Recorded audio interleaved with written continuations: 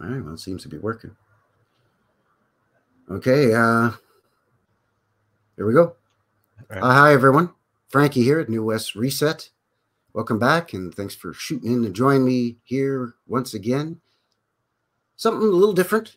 This is kind of a nice little chill chat, a nice little sit back and relax and chew the fat, kind of a live stream, but we're pre-recording this so that I can kind of really sit down and chat with and get to know my new friend from Old World Exploration. So welcome, Old World. How you doing? Hey, Frankie. Thanks for having me on. Appreciate it. Oh, my pleasure. Thank you very much for accepting the invitation, which, as I mentioned earlier before we hit record here, that it was actually me responding to your invitation for anybody who wanted to get together and chat. So I think this is great. This is a great thing for the community. And again, thank you very much. Yeah, I think it's so important for us to share our thoughts, right? Yeah, yeah. And it helps to kind of give a broader perspective on a lot of these things because, as you very well are aware, there's so many offshoots of different rabbit holes in this overall sort of community, what's sort of Tartaria community, mud flood community, that, it's really, really easy to kind of go down different avenues and explore new things. And if there's other people in the community that maybe that's their strong point or their wheelhouse, it's kind of cool to get together and kind of pick that person's brain a little bit, right? Definitely. Yeah, everyone has a sort of an interest in this, but you can't dig it all. Like no shovels. No one has a shovel that big. There's too much to dig. Yeah. I So, like the way you so you put go with that. what you like, and then you just Yeah. dive. Yeah. Yeah. And I mean, you don't want to get too laser focused because, a guy will go insane. Yeah. But, having a sort of an area of expertise is cool. And you and I kind of come at it sort of similarly in the fact that we're both a couple of Canadians, a couple of crazy Canucks, eh? Yeah, you bet. So I we had a have, little tragically hip going earlier this evening. Sorry to just oh, throw that yeah, Canadian plug sure. out. Yeah, you got to do that. Hey, Yeah. the band I use for all my video uploads is Big Sugar. Oh, I So know. I saw them live many years ago. that was the loudest show I've ever seen, by the way, is Big Yeah. Sugar. I saw them live too. Yeah, they're Uh, fantastic. they were louder than Motley Crue, Wow. Wow. which is mind-boggling. But anyway, Yeah. Yeah. Real but pros. yeah, having this Canadian perspective, and I think, and we were talking about this earlier too. It kind of we come at it from a small town perspective, but also a big city perspective because there's a lot of both in Canada. We don't have too much of the urban sprawl, but we have enough where we can do deep dives on quite big cities that are by the narrative older cities. But then we also have those secluded tiny little mining towns or desert ghost towns or little secluded mountain towns that haven't really changed much since the Victorian era or the Edwardian era or even the Georgian period, right? Mm-hmm. Mm-hmm.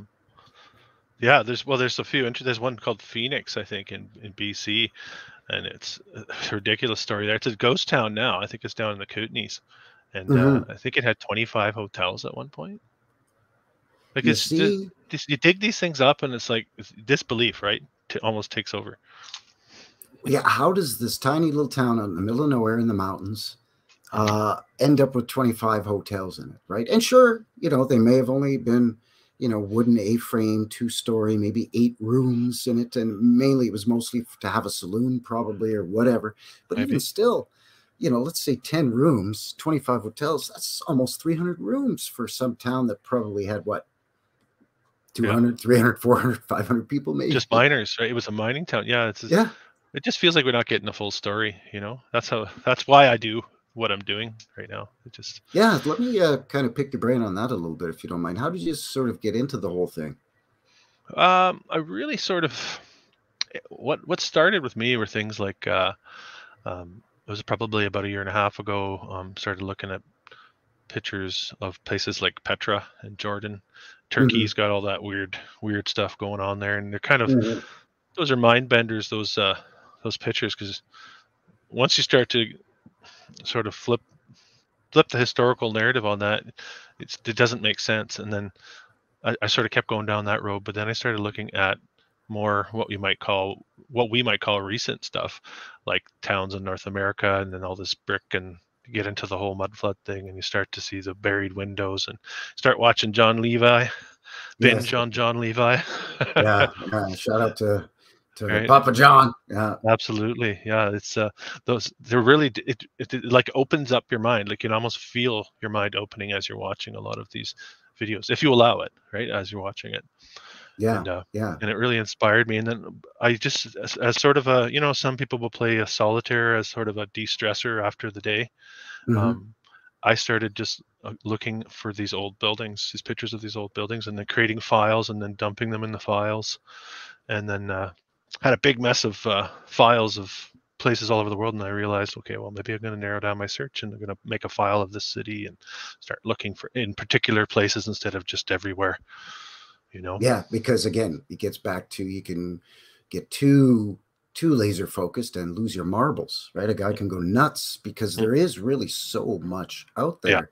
And again, it's realm wide. It's everywhere. It's everywhere from New Zealand to Japan to Paris to Toronto to Mexico. Like it's just like, you name it. There's something odd that, like you put so eloquently, just doesn't suit the narrative. And then I started changing the way I searched, realizing, how we have these search engines, the big G, Google. Yes. Long gone. That's long gone out of my world at this point. Google's not something I would ever use. But and, the search engines, they produce different results. So I started doing things like searching for these buildings in different languages. I'd use the translator, and then I put my search in a different language, and it was amazing the different visuals that came up, and how much No more kidding. came up. Yeah, it was produced quite good results in certain areas for sure. Yeah, and then also postcard. I started using the postcard search, and there's a lot of postcards out there. And what I use this story a lot for people when I try to explain what's going on right now with this research.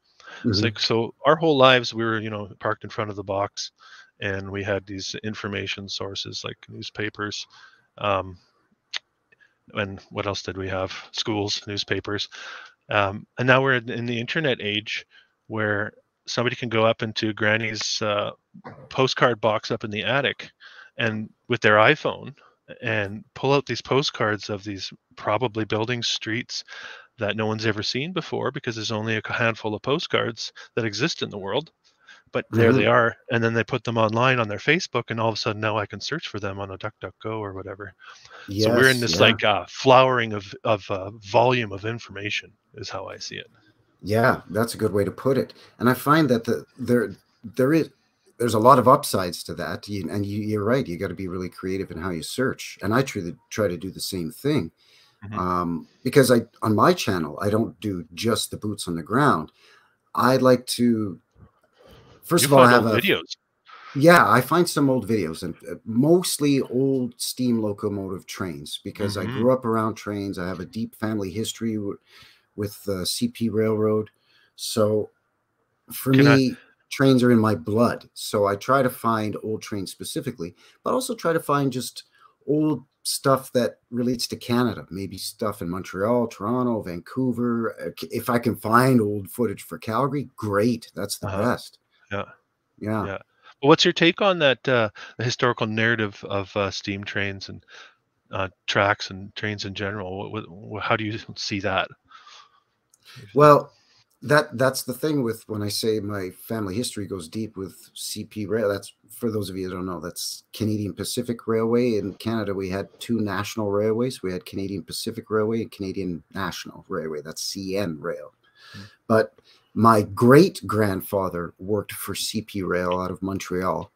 My grandfather, his son, worked a little bit only for about 15 years for CP Rail. This is out of the main rail yards in Montreal. Then I had a couple of my grandfather's brothers, a couple of my great uncles, two of them actually worked for CP as well. And then I had three uncles, three of my dad's brothers worked for CP. And I, to this day, still have one cousin who, I'm 52 and he's 5 years younger than me. he works for CP Rail as well. Huh. So There's that some, whole going back all the way back to my great grandfather working for CP in the 20s and 30s. It was interesting. never building the railroad. It was always just as if the infrastructure of the railroad was there, even in the 20s. And I know the 20s isn't even close to when the railroads were told were started here, you know, sort of like the 1860s, 1880s here in Canada, a little earlier in England. But anyway, there was never stories, because that would have only been, let's say, 40 years later. There was never really a lot of stories of building railroads or even building track to extend different lines going into different towns or cities. It was always just the stories that I heard as a kid growing up was just the day-to-day work that they did for the railroad, whether they were switchmen or brakemen or whether they did do some track maintenance.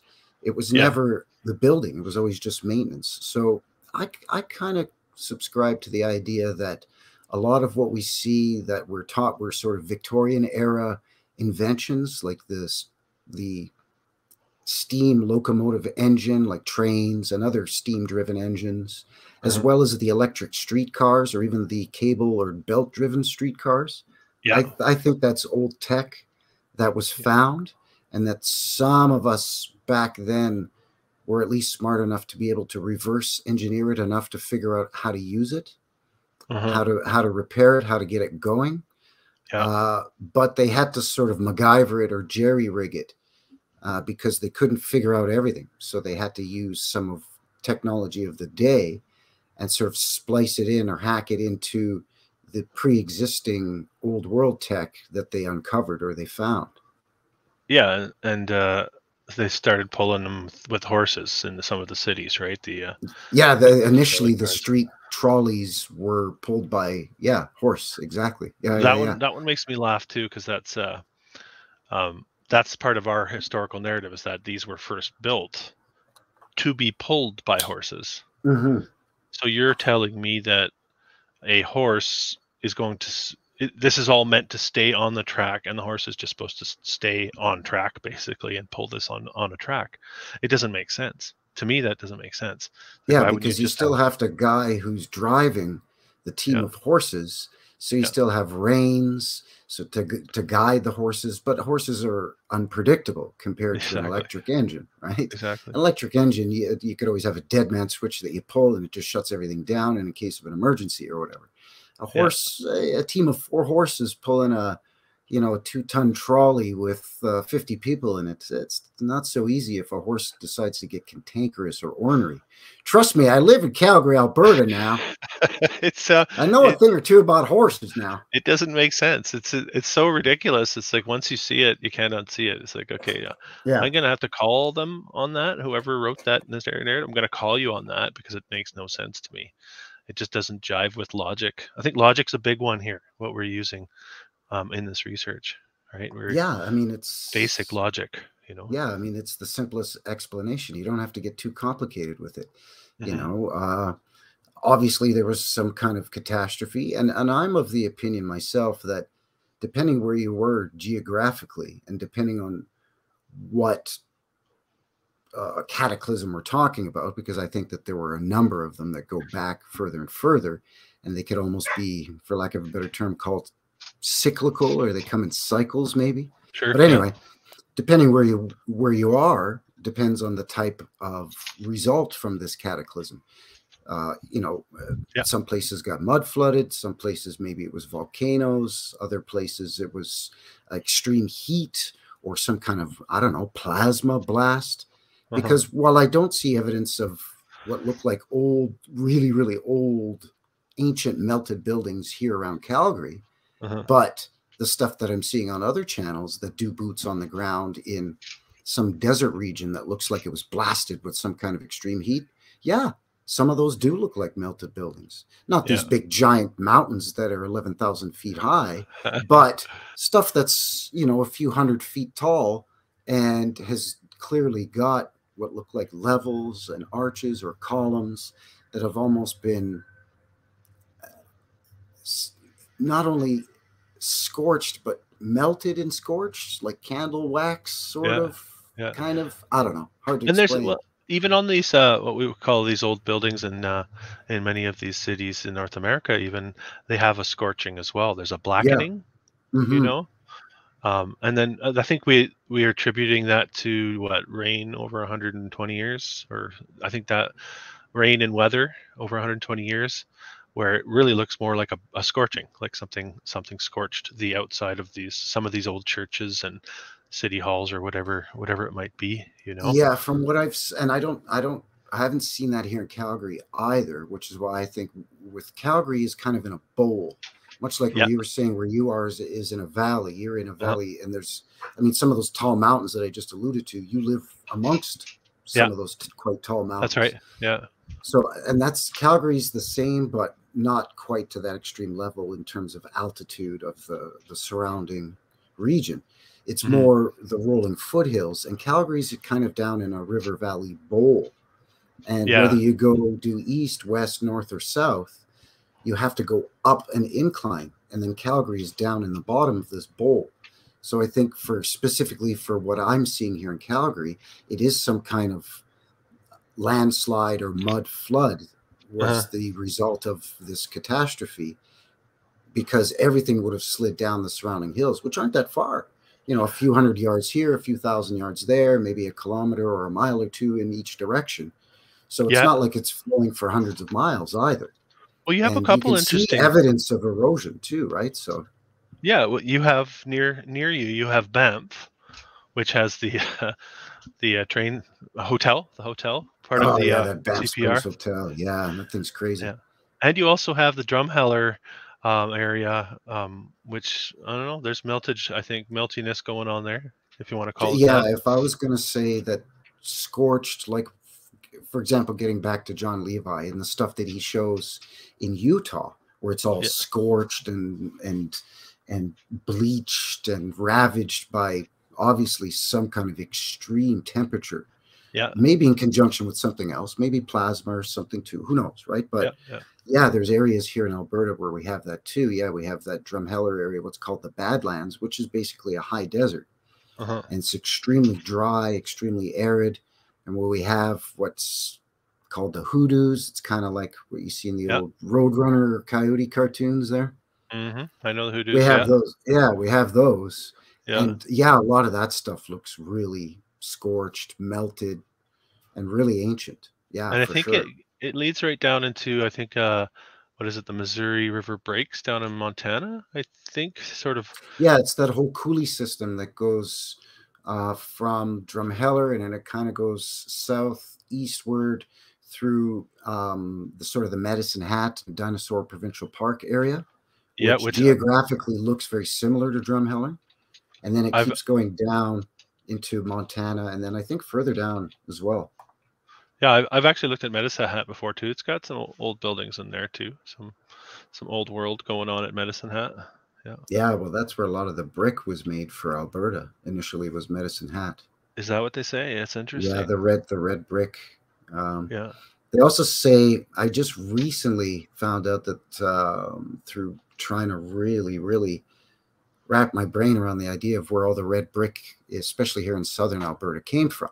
Hmm. Because through initially the research that I was doing, there were no brick factories in Calgary.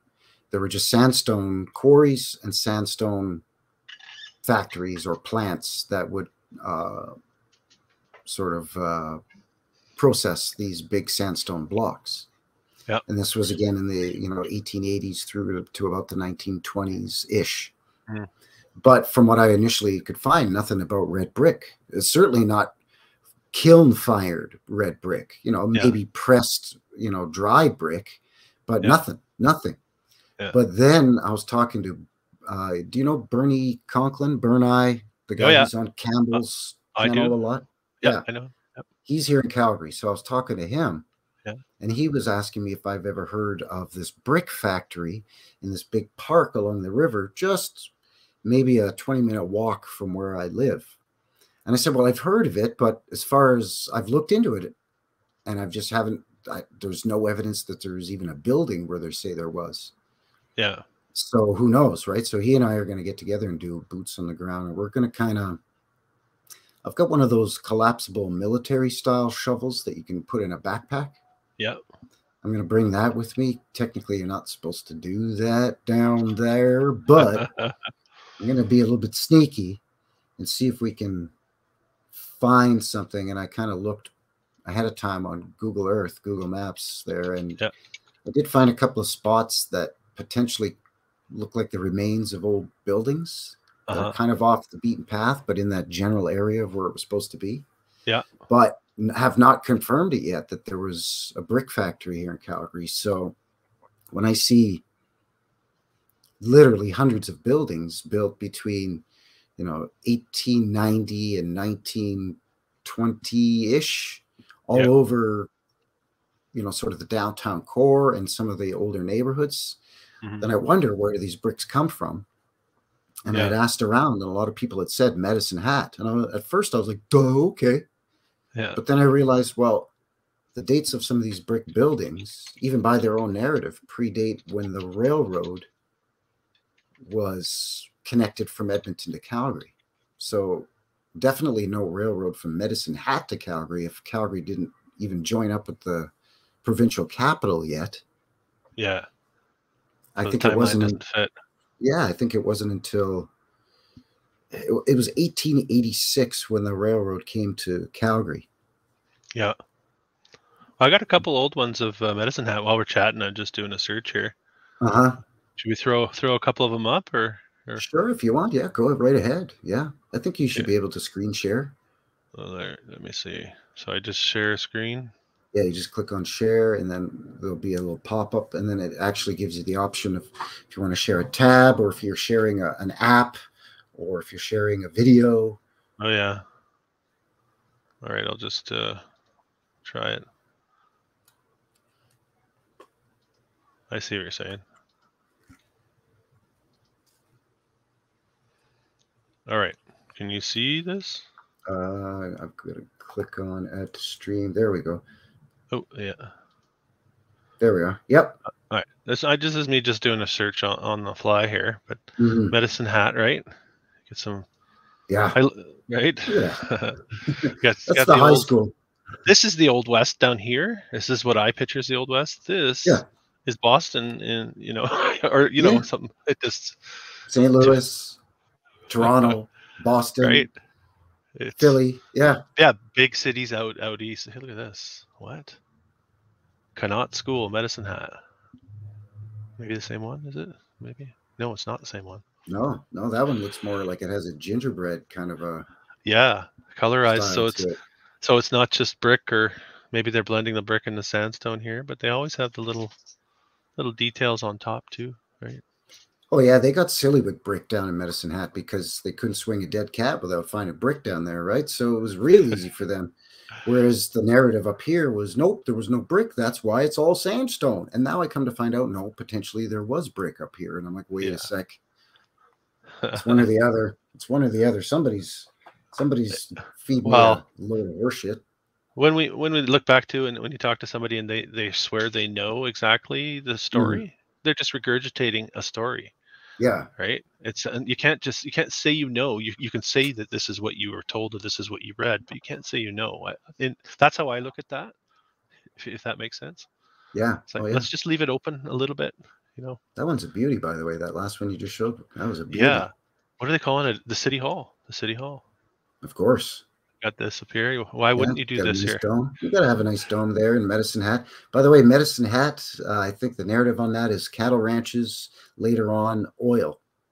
Because there's really not much else going on around Medicine Hat except for maybe some cattle ranching, farming. Train stop?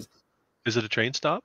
Eventually, yeah. There's a train stop probably into the U.S. because it's quite far south of Calgary.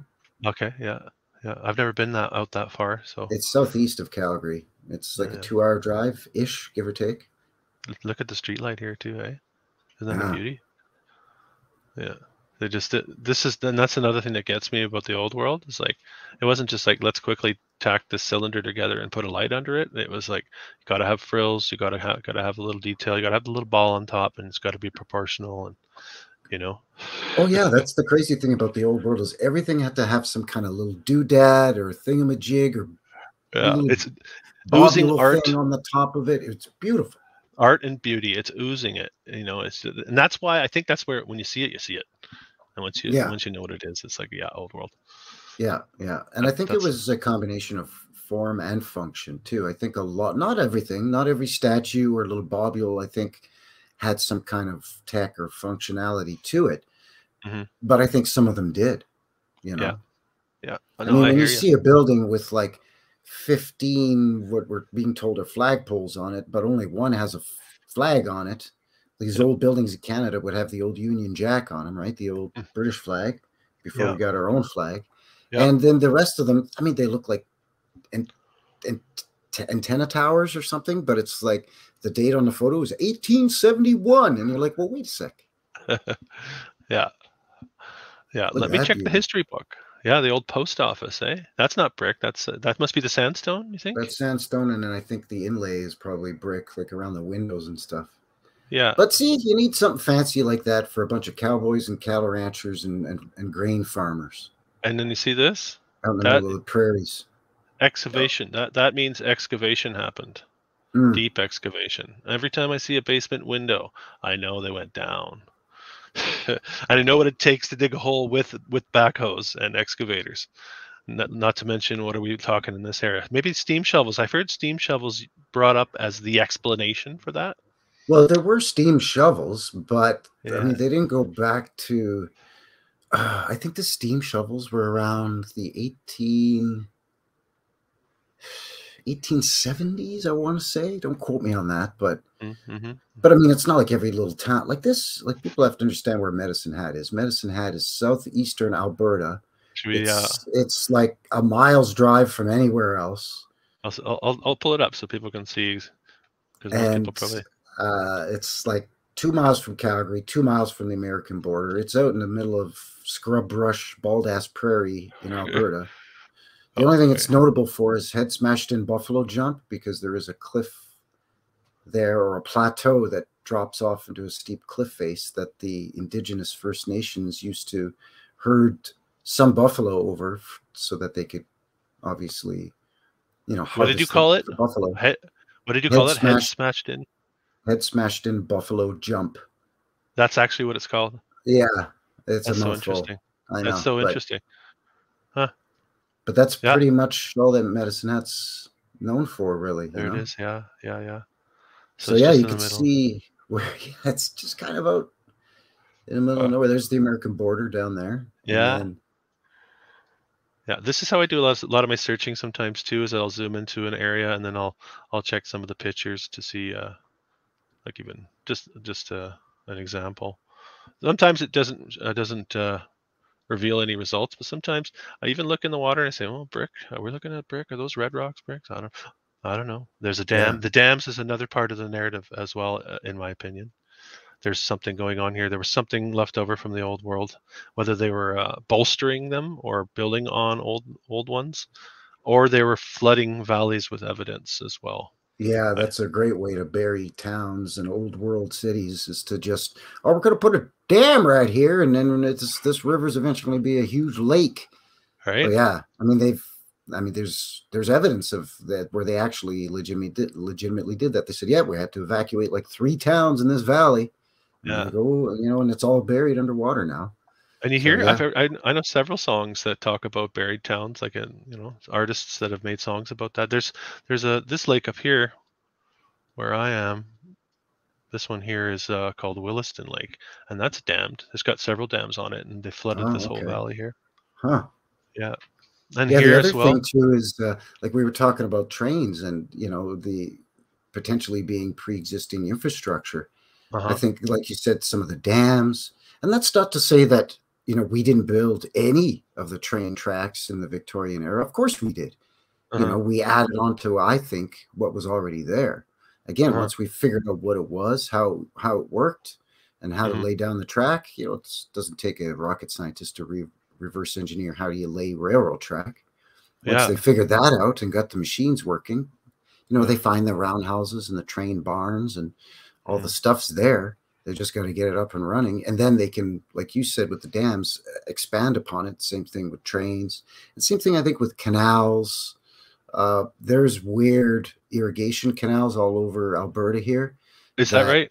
they I didn't say, know that. oh, the farmers just dug those, but they go for like thousands and thousands of miles and zigzag Is all that over right? I Alberta. did not know that. That's very interesting. That's a very interesting part of the historical narrative for that area.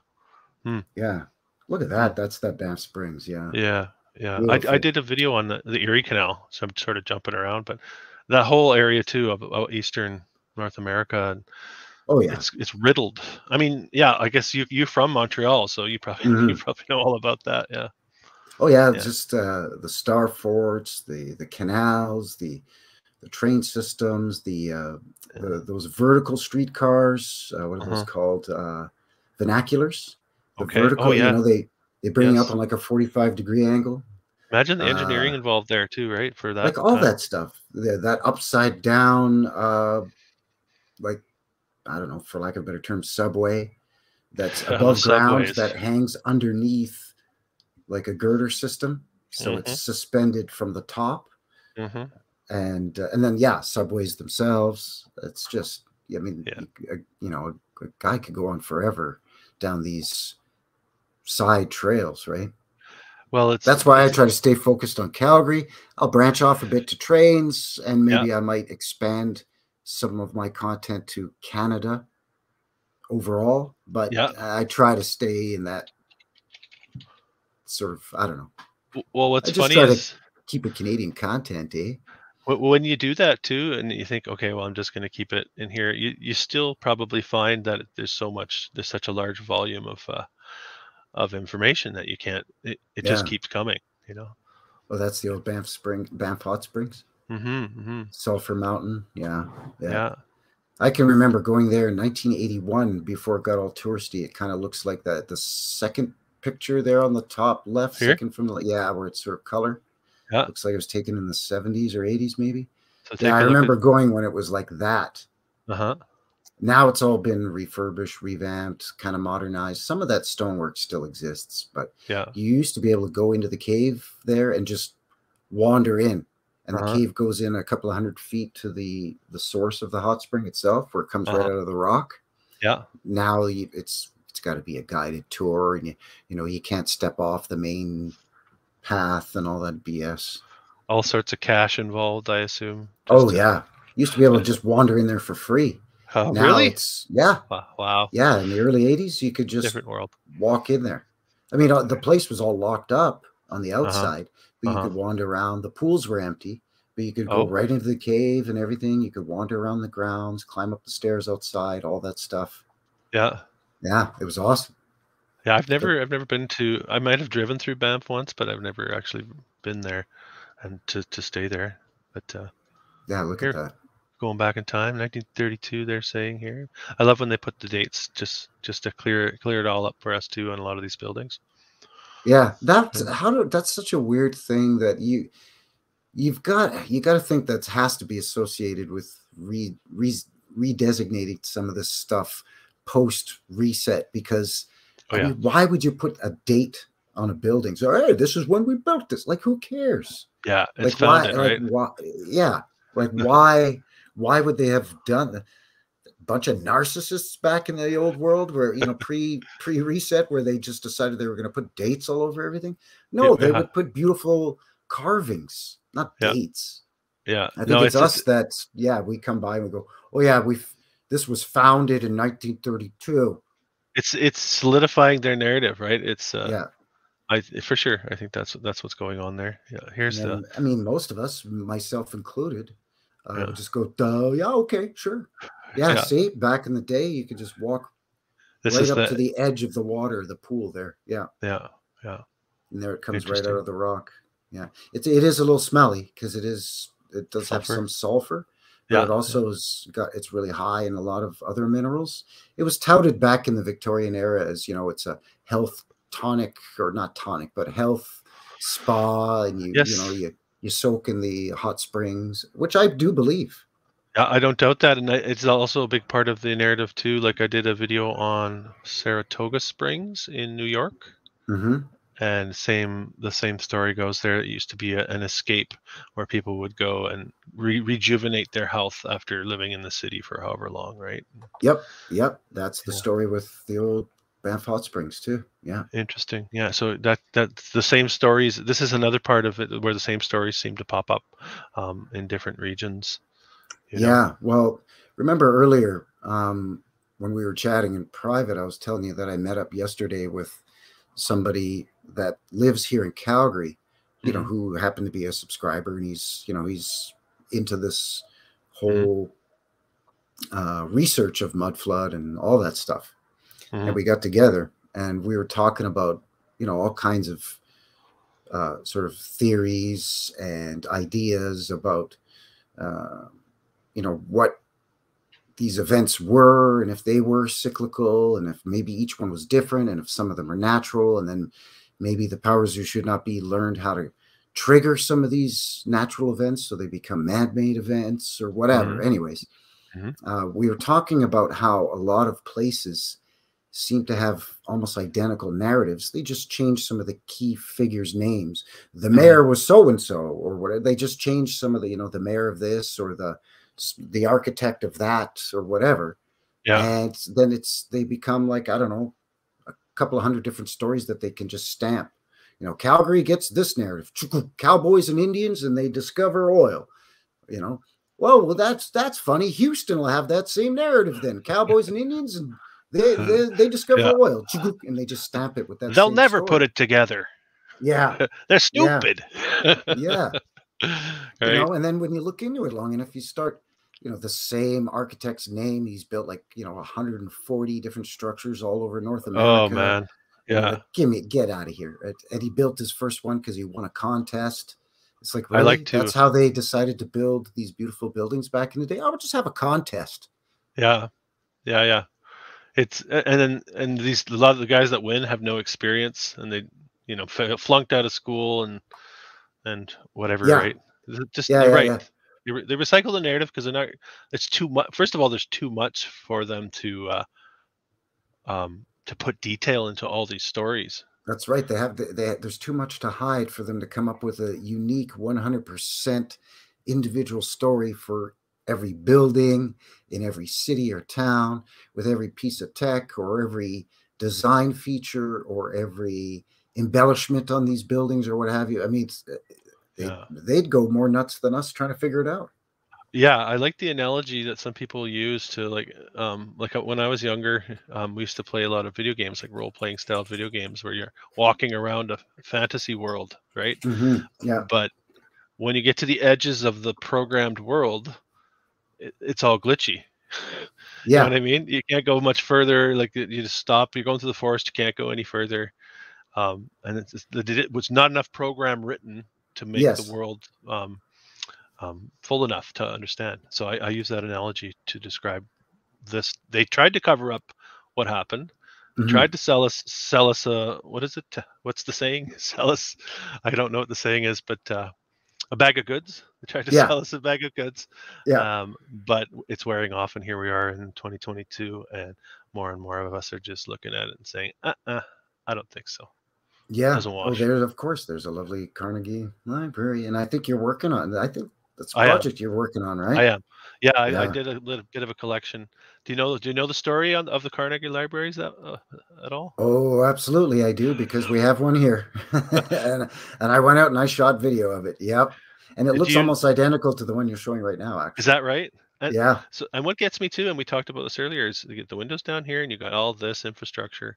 Yeah. Yeah. I actually you have a good video too. You're just going down a street in Calgary, and the yards are elevated from Oh, the yeah. Yeah. sidewalk. That is Yeah. such Yeah. a They all strange have thing. retaining walls. Yeah. Yeah. Yeah. And Yeah. that's not the only street in my neighborhood. That's right in my neighborhood. That's 3 blocks from where I live. Wow. And that's not the only street in my neighborhood Huh. that does that, because the narrative of my neighborhood was originally it was owned by CP Rail. Okay. And I live west of 14th Street, and 14th Street was the town and later the city of Calgary's sort of city limit or boundary. And Uh-huh. everything west of 14th Street belonged to CP Rail. Yeah. And CP Rail sold it to the city, and the city annexed it and began developing it in 2 stages, one in 1905 and one in 1907. And so the narrative is that they had to level the streets because eventually they wanted to bring the streetcar into that neighborhood too. Oh, all for that short-lived streetcar, eh? Yeah, exactly. And they had, there was, big churches are in my neighborhood, old world red brick churches. There's the old Calgary Tennis Club from like 1918 or something. So it became very quickly kind of a nice sort of a upper middle class neighborhood with these big quote unquote Victorian and Edwardian style homes. And that's the narrative, is they had to level the streets. So that's why a lot of these yards have these retaining walls, and the houses are up on what look like elevated lots, lots of land that are elevated 2 feet, 2.5 feet.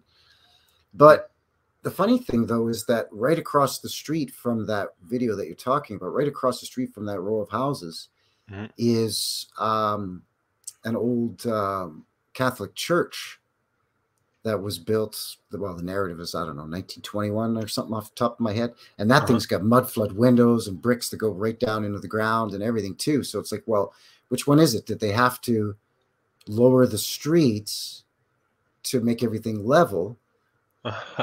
Or are the streets, like, you know what I mean? Like, why are some buildings up high? They contradict the narrative on either side of the street? Is that what you're one saying? side of the street, the houses are up high. And then on the other side of the street, the church is sunken down low. And I'm like, well, it still doesn't make sense. It still doesn't make sense. No, it's really interesting, actually. And well, you brought up Catholic Church. So. Oh, look at that. Yeah. Wow. So I have a collection. I isolated all the different, what do we call them? Like subsections of Christianity. I don't know the term for that, but you have the Methodists, and I did one on the Methodist, but I separated my files because originally I was going to look just churches in North America, and then I realized this is ridiculous. So I had to narrow it down to each denomination. That's the word I was looking for. Oh, okay. Yeah. And that whole narrative too is all part of the whole religion narrative. I would suggest is all part of the hijacking of the old world tech and slapping the new label on it, right? Yeah. Giving it a quick, there's a channel, the guy is over in the UK, his name's Dave Ebony. Okay. So he shows a lot of old, what are supposedly really old world buildings. And I think some of them are really, really old.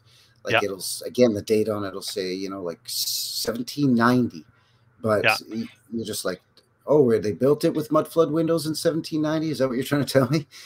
But he calls these buildings a Victorian tart up.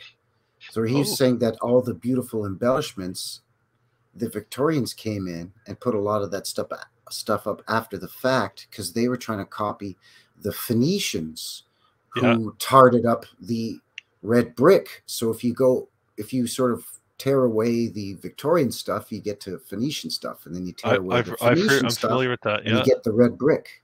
Yeah. Like the coating that was put on after, some people have said. Yeah. It comes from the subsequent. Yeah. Where is this? Wow. It almost looks like a minaret, that taller tower, Yeah. Yeah. Wow. I mean, some of these old postcards have a bit of a stretched feel, but where's this? Ottawa. This is in Ottawa. That almost looks Moorish, right? A little bit, kind of. Yeah. I noticed this too. You get these 4 around the outside. Very common on a lot of. Yeah, one in the middle and 4 around. Yeah. One thing with the churches too is it allowed them to keep these buildings erect and intact without people scratching their heads too much. Like when they introduced this whole religious narrative, right? And then how do we explain the construction? Well, people built that way for God. Yeah, for the glory of God. Yeah. They're just so motivated by God that they got really good at it. I don't know. It's just... Again, and that's just the rubber stamping of narrative. Okay, buildings that kind of look like this, okay, those will be churches. Buildings that kind of look like that, they'll be post offices. Buildings that look like this, they'll be state capitals. State capitals. Or county buildings or whatever. Courthouses, yeah. Yeah, courthouses, provincial capital buildings. If you're up in Canada, And Victoria's got something special. I was there this summer, and oh oof, yeah, Victoria's crazy. the provincial capital there is. I was walking around, did a little boots on the ground around that building, and they have all the vents in the ground, like the grates, and you Yeah, can look. I looked down one of them, and it was red brick, and it was must have been gone down about 20 feet at least and you before know it that sort of disappeared. more than likely during the Victorian era, those grates were probably pavement lights, those Mm, like glass sidewalk kind of dealios. You know about that's those, right? yeah, Yeah, that's a very interesting part of the old world narrative for sure. You know, the very fact that they were harnessing daylight yeah. and like utilizing the space underneath streets and sidewalks is just it's I mean, if you don't need to me, you don't need much more proof than that of a mud flood when there's a level or sometimes two levels underneath the sidewalk that extends out into under the street in some cases too, yeah. that is so widely used that they have to put in pavement lights to get daylight down in there. There's arched windows and arched doors down under there. Like, why do you need to be fancy if it's underground? You don't need all the fancy schmancy stuff if it's just some storage cellar underground, right? So it's Well, the very layers, odd. yeah. These Yeah, layered cities is it's incredible, right? The layers yeah. of like I get comments sometimes on my videos and it's they're from the city that I did the video on and they say, "Oh, you should check out the tunnels." When I was in college, there was a tunnel that went to the pub and just amazing, just crazy stuff, you know, like I hear but tunnel stories of almost every city too. Yeah, like people in my comments will say, "Oh, uh, because we got into talking about tunnels a little bit.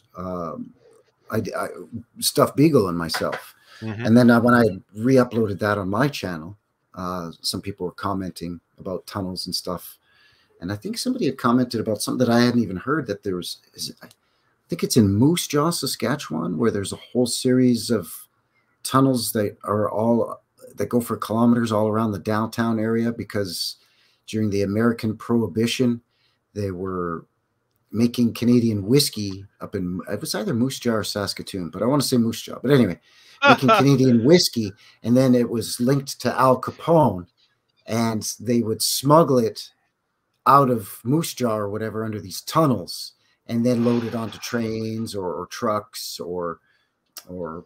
whatever to get That's it comical. across the border. That's mighty Yeah, comical if you ask me. yeah.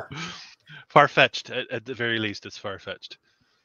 Well, even here in Calgary, there's a place that's underneath the old grain exchange building downtown, which is an old world building.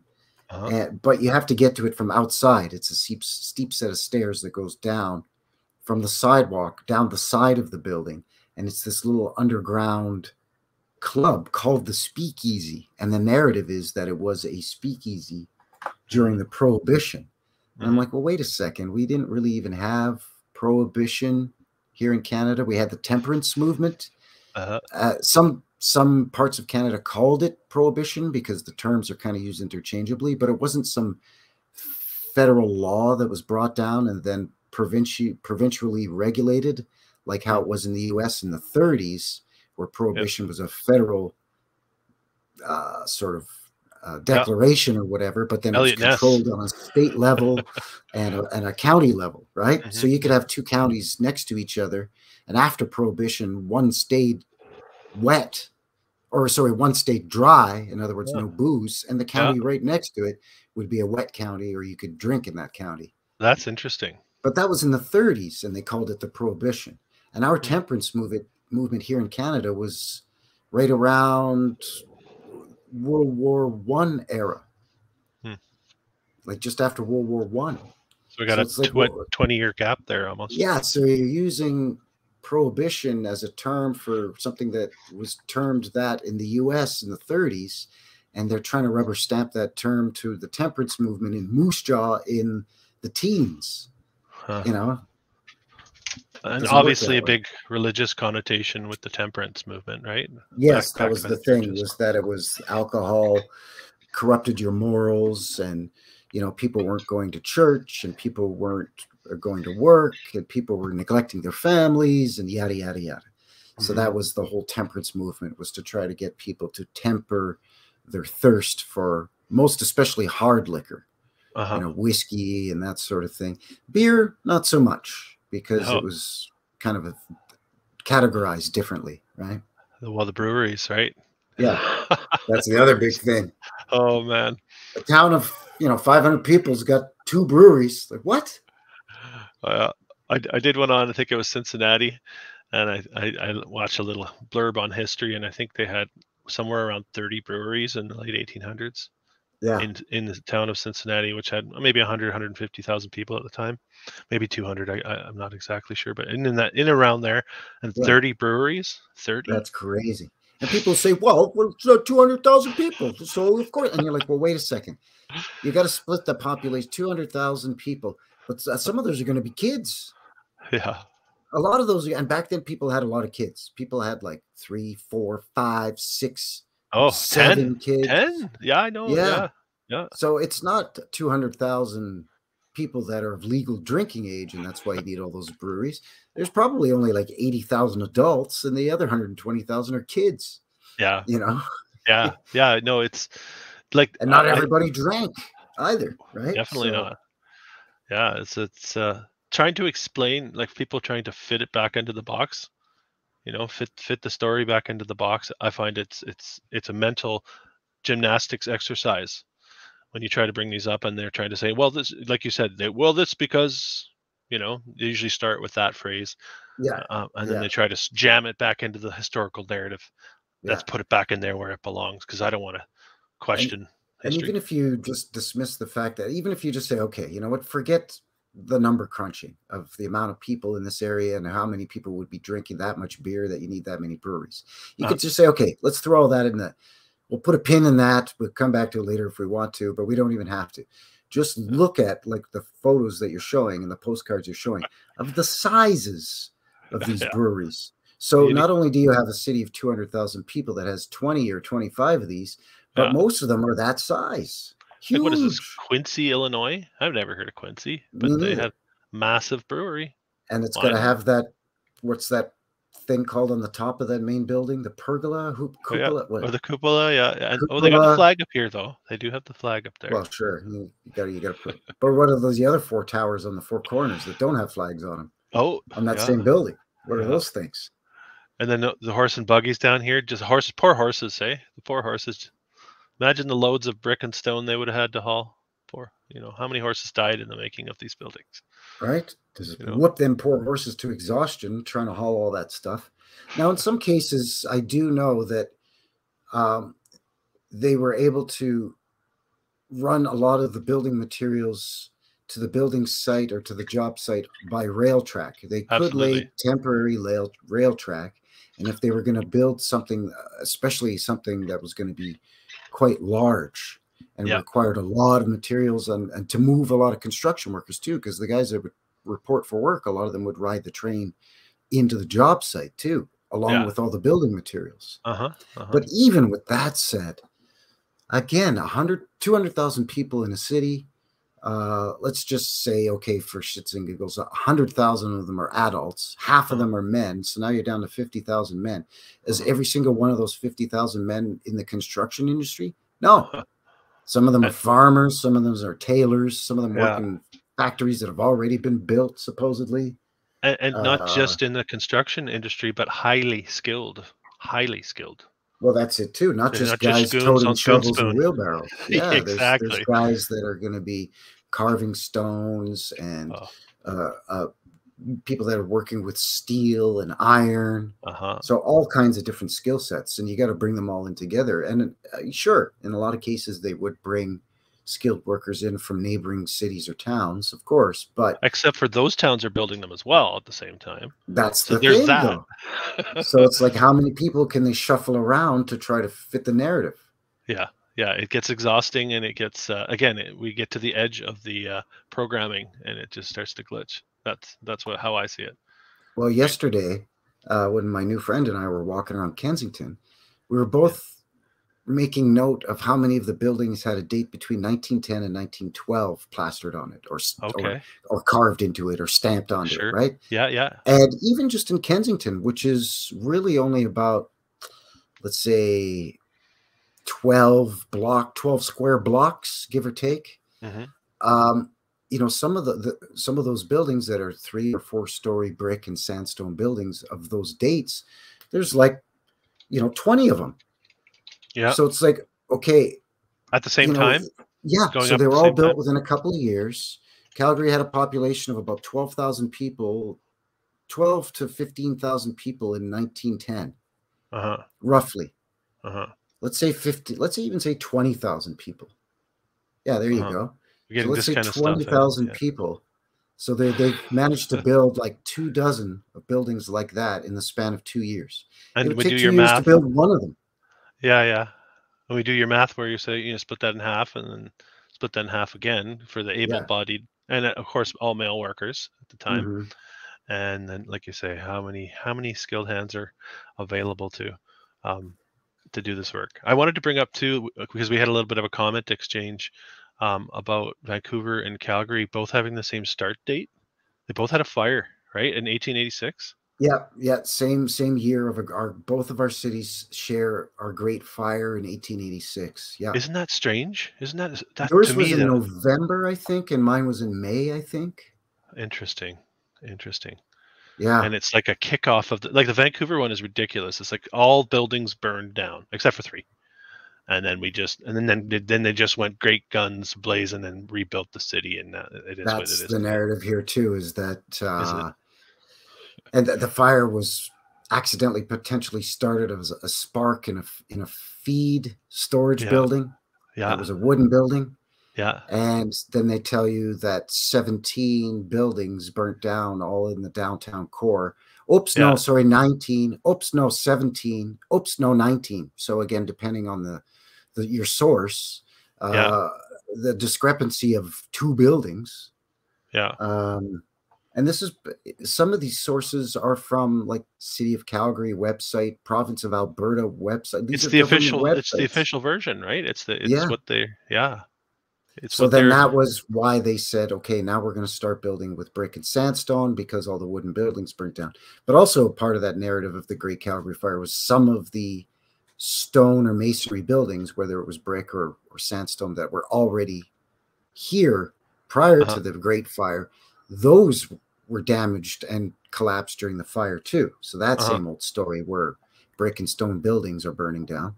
uh-huh. So They're trying then the to mayor said, okay, from now on, brick. because of the Great Fire, Yeah, everything has to be built out of brick or stone. sandstone. Yeah, yeah. That's the same thing. You see that all over the place, and then the pictures contradict it, right? Yes.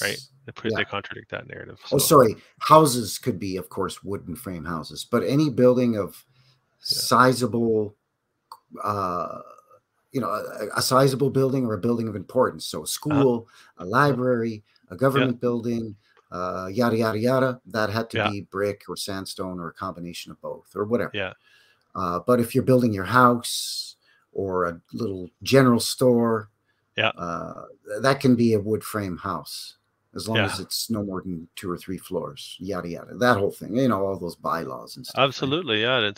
It's this explanation, and then like you say, well, we better get dates on these buildings so it fits this timeline.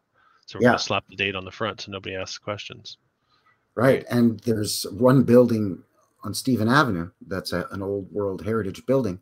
Yeah. And the narrative on that is that it was built and it burned down like a year later or something. Uh-huh. So it was rebuilt and then it burnt down again and then it was rebuilt again. Yeah, yeah. The double whammy. I've seen that Yeah, before so too. that one particular building had 2 or maybe even it was 3 fires, and I'm like, get the hell out of here with that bullshit. I'm going to see if I have my Calgary file here. There's the bank there too that gets me. I don't know if I have it on hand. Oh, the old Bank of Montreal Yeah, yeah, with the yeah. big Because that pillars went in up. front and I stuff. think that's like 18 right away. I think that's like within 4 years of the fire. They're Yeah, saying that yeah, thing went up, right? And yeah, I'm not sure where it is on here, but it's like so that's old world. Like those columns, the frieze in front, like the Roman look to it. yes, You know, yeah, like it's who built that in Calgary in 1890? For You know, who? cowboys and Indians, because that's Right? the narrative for Calgary is cowboys and Indians, cattle ranchers, Yeah. maybe a few grain farmers. Hmm. And then, of course, in your little town, you got your church, your school, your mercantile, your bank, your yada, yada, yada, of course. Yeah. But I mean, even when they were taking census, in the, 1915 and all that, when Calgary by this point is like 50,000 people, still a lot of the people that they're counting as people that live in Calgary by the census, they're living on ranches and farms, Yeah. not in the downtown core in these big buildings. Yeah. Yeah.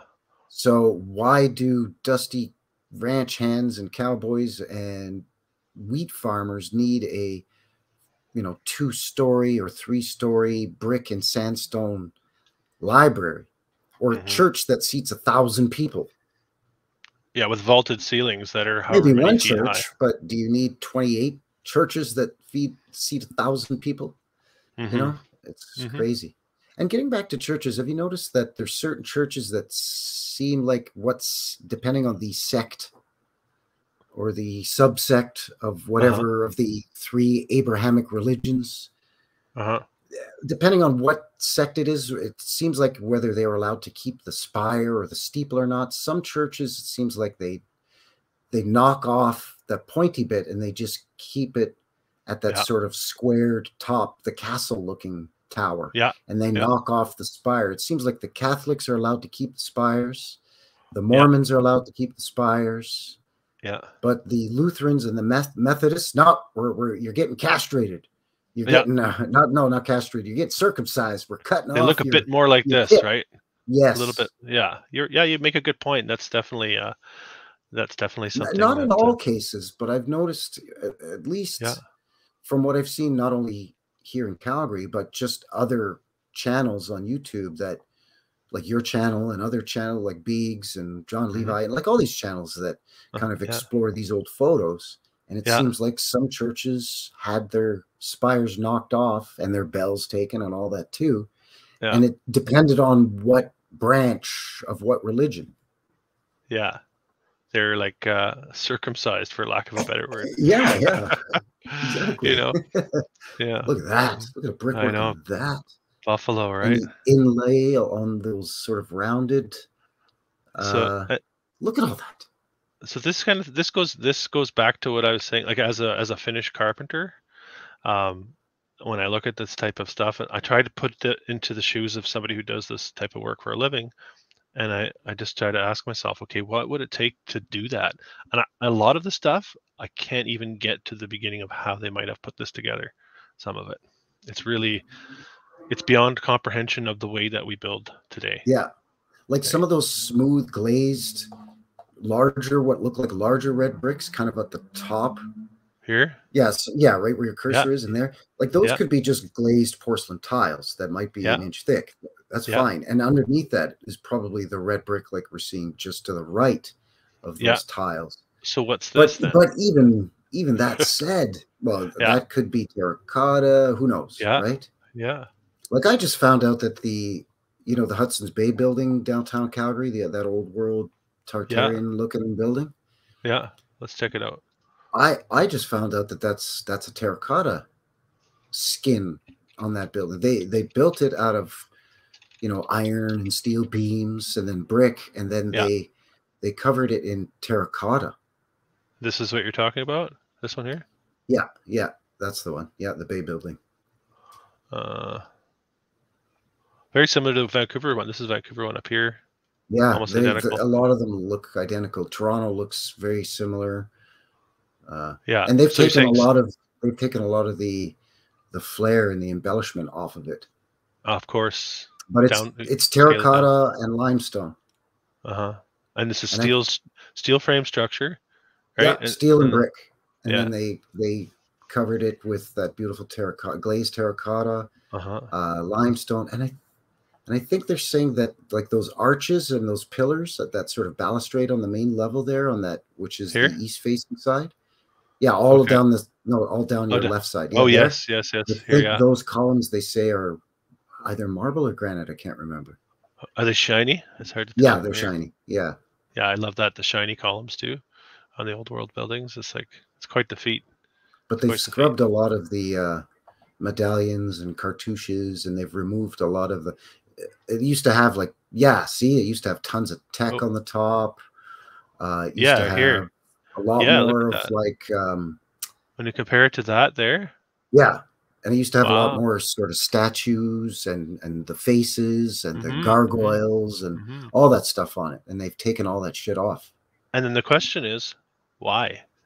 Well, I tell you why. The narrative that they say why they've removed it is because of the age of the building. It was getting too hard to maintain. Oh, And the narrative was that some of it was falling off, and they didn't want people down below on the sidewalk to get injured yeah, from a falling medallion or cartouche or embellishment. yeah. Uh, so they removed a lot of them That's to, the inside right there. It looks like Elizabethan dining room. yeah, that's, and they still have a dining room. It's on the top floor. It's not Is as that right? fancy as this anymore, though. It's almost more of like a cafeteria style Of now course. Like, because you can't have it this is what fancy. gets me, right? This type of Yeah. stuff, the ceilings and the coffer. Like, I've done this type of trim work before, Hmm. and it's not. It's very, very difficult work to do. It These doesn't people need to matter be very whether skilled. it's copper, uh, Yeah, plaster. hammered tin, Yeah, preformed plaster. It doesn't matter yeah, what the material they used. It's yeah. all a pain in the ass, and it's Very really difficult. extravagant. And yeah, it's And tough to then work with the that. paneling too. So do you see all the wood paneling here? Like Yeah, all that's this all. That's all. I can't remember what wood it oak. was. It might be oak. It might be oak or walnut. I can't Yeah, remember. it's definitely a hardwood, but even to do this, like if you were in 2022 and you were to ask somebody to build you a room like this, the cost and the time that it would take to do it with the tools we have today, Hmm. it's astronomical. Yeah, It's ridiculous. It's ridiculous. And this is supposedly all done. I don't know if it's supposed to be pre-power tool. It's definitely early power tools.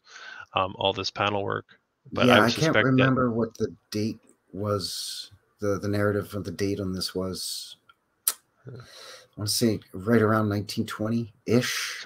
That sounds about right. So Yeah, yeah, you'd have power tools by then, and but not very good ones. but it would still take you forever compared to, Yeah, let's say 30 years later in the 1950s. yeah, yeah. And now you're talking. Now you can bang out this stuff. It's still intricate, hard work, but now you can bang it out with a little bit more efficiency. Sure, sure. But you still need the skilled hands to, and this is That's the to thing. keep this miter locked for 120 years, Yeah. right? Without it popping, the glue joint popping, or any of those types of things. Those are things that I think about. I've gone back to jobs 2 years later where, the wood, there's the wood quality issue as Mhm. well. The quality of wood that we're working with now compared to then And is, keep in mind that the climate in Calgary is way different than where you are there in the Kootenays. mhm, mhm. It's very dry here in the summer, especially. It's Yeah. drier than a popcorn fart. Let me So it tell would you. dry right out. Yeah, Yeah. yeah. You got to Interesting. use that there Murphy's oil soap or something like your grandma used to use or whatever. Yeah, you gets all skin gets all cracked or Yeah. yeah, yeah. And the thing that's crazy about this building as well is that to keep in mind is that it's the Bay, right? The Hudson's Bay Company. Oh So yeah. this is all of that extravagance, all of that pomp, and all of that fancy schmancy stuff Mhm. is all on the back of the fur trade, is the narrative. Mhm. Mhm. That's where Hudson's Bay Company, the Bay made their money. Dutch East India Was Company, Hudson Bay Company. Those are big setters of the new narrative. I would Yeah, suggest. and Or root. they're all the same. I think they say that the Hudson's Bay Trading Company was separate from the British East India Trading Company, but no, I think it was Uh, just a branch of. It was like of a course. franchise of just a different name. Of course. Yeah. And look here, you have a taper to the column as well. Yeah, So it wasn't enough just to make a straight column. They had yeah, to taper it. hmm, This is the Masonic checkerboard back here. Love to see that. yeah, of course. You got to have that in there. Yeah. Hmm. Yeah, and the funny thing about that building too is that it has a basement level has retail space in it Uh-huh. with like really old escalators. I mean, these escalators are so old they're constantly break down. Yeah. They are definitely escalators from like the 30s or something. It's all Uh-huh. like brass, Cool. Love to uh, check that out. and then the steps that you stand on are steel, but all the surrounding stuff is brass on these old escalators. But anyways, That's you go cool. down to what is the basement, and there's retail shopping down in there too. Which That's where the they have Bay, they're notorious for that, the Bay buildings, Hudson's Bay yeah. buildings. We had one But like then that here guess too. what? Underneath what they call their basement retail space, there's 2 more levels below that. What? There's their Wow. actual there's a sub basement and then their actual basement. The sub basement is like storage for a lot of their merchandise and products. And then the basement is for, all of the services for the building, the so-called boiler and natural gas furnace and yada, yada, yada. And so I guess part of my argument is, can I get a photo of one of these excavations anywhere? Like, you can give me construction photos of a lot of these buildings when they're working on the last level or two, right? Where they have the I whole... do have one construction photo of the bay, but unfortunately it's the old bay, not this Hudson's Bay in its current location, which is, I think, is on the corner of 2nd Street and 8th Avenue Southwest. But I do have a construction photo from the original Bay building, which was 2 blocks west, and it was just a little 3-story. It was about, I don't know, a quarter the size of this one. This is the same one, right? Yeah. And the narrative is they grew out of the original and then built the one that you're showing. But we have no pictures of the second one being built. No, but I do have one. If you want, I can share it with you. But I do have one. Here, I just stopped that. Let me just find it here. I just got to remember where I put the dang thing now. When you create so many folders and then you give them stupid names. No, like Odds and Sods. Odds and Sods is the name of this folder. I love it. Great. I love it. That's not telling me anything. It's a good name for a band, Odds and Sods. Yeah, actually. Let me see here. Sorry, bear with me here. It's amateur hour here at New West Reset. Hey, once we're pros, we get discredited anyway, so you got to have a bit of amateur flair, right? That's right. Once you get too polished, then it's you're funded. You're sold out. That's right. Yeah. Is it this one? Shit. What the hell is it now? No, it's no worries. Take your time. I love some of the construction photos that they try to pass off on us. Actually, they make me laugh. Yeah, I know, right? There's definitely a lot of fakery going on in that department. I suggest a lot of fakery. Oh yeah, I would agree with you. The deception is the name of the game, right? So how you have to believe that they're deceiving us on all levels. Here it is. Okay, I found the damn thing. Okay, here we go.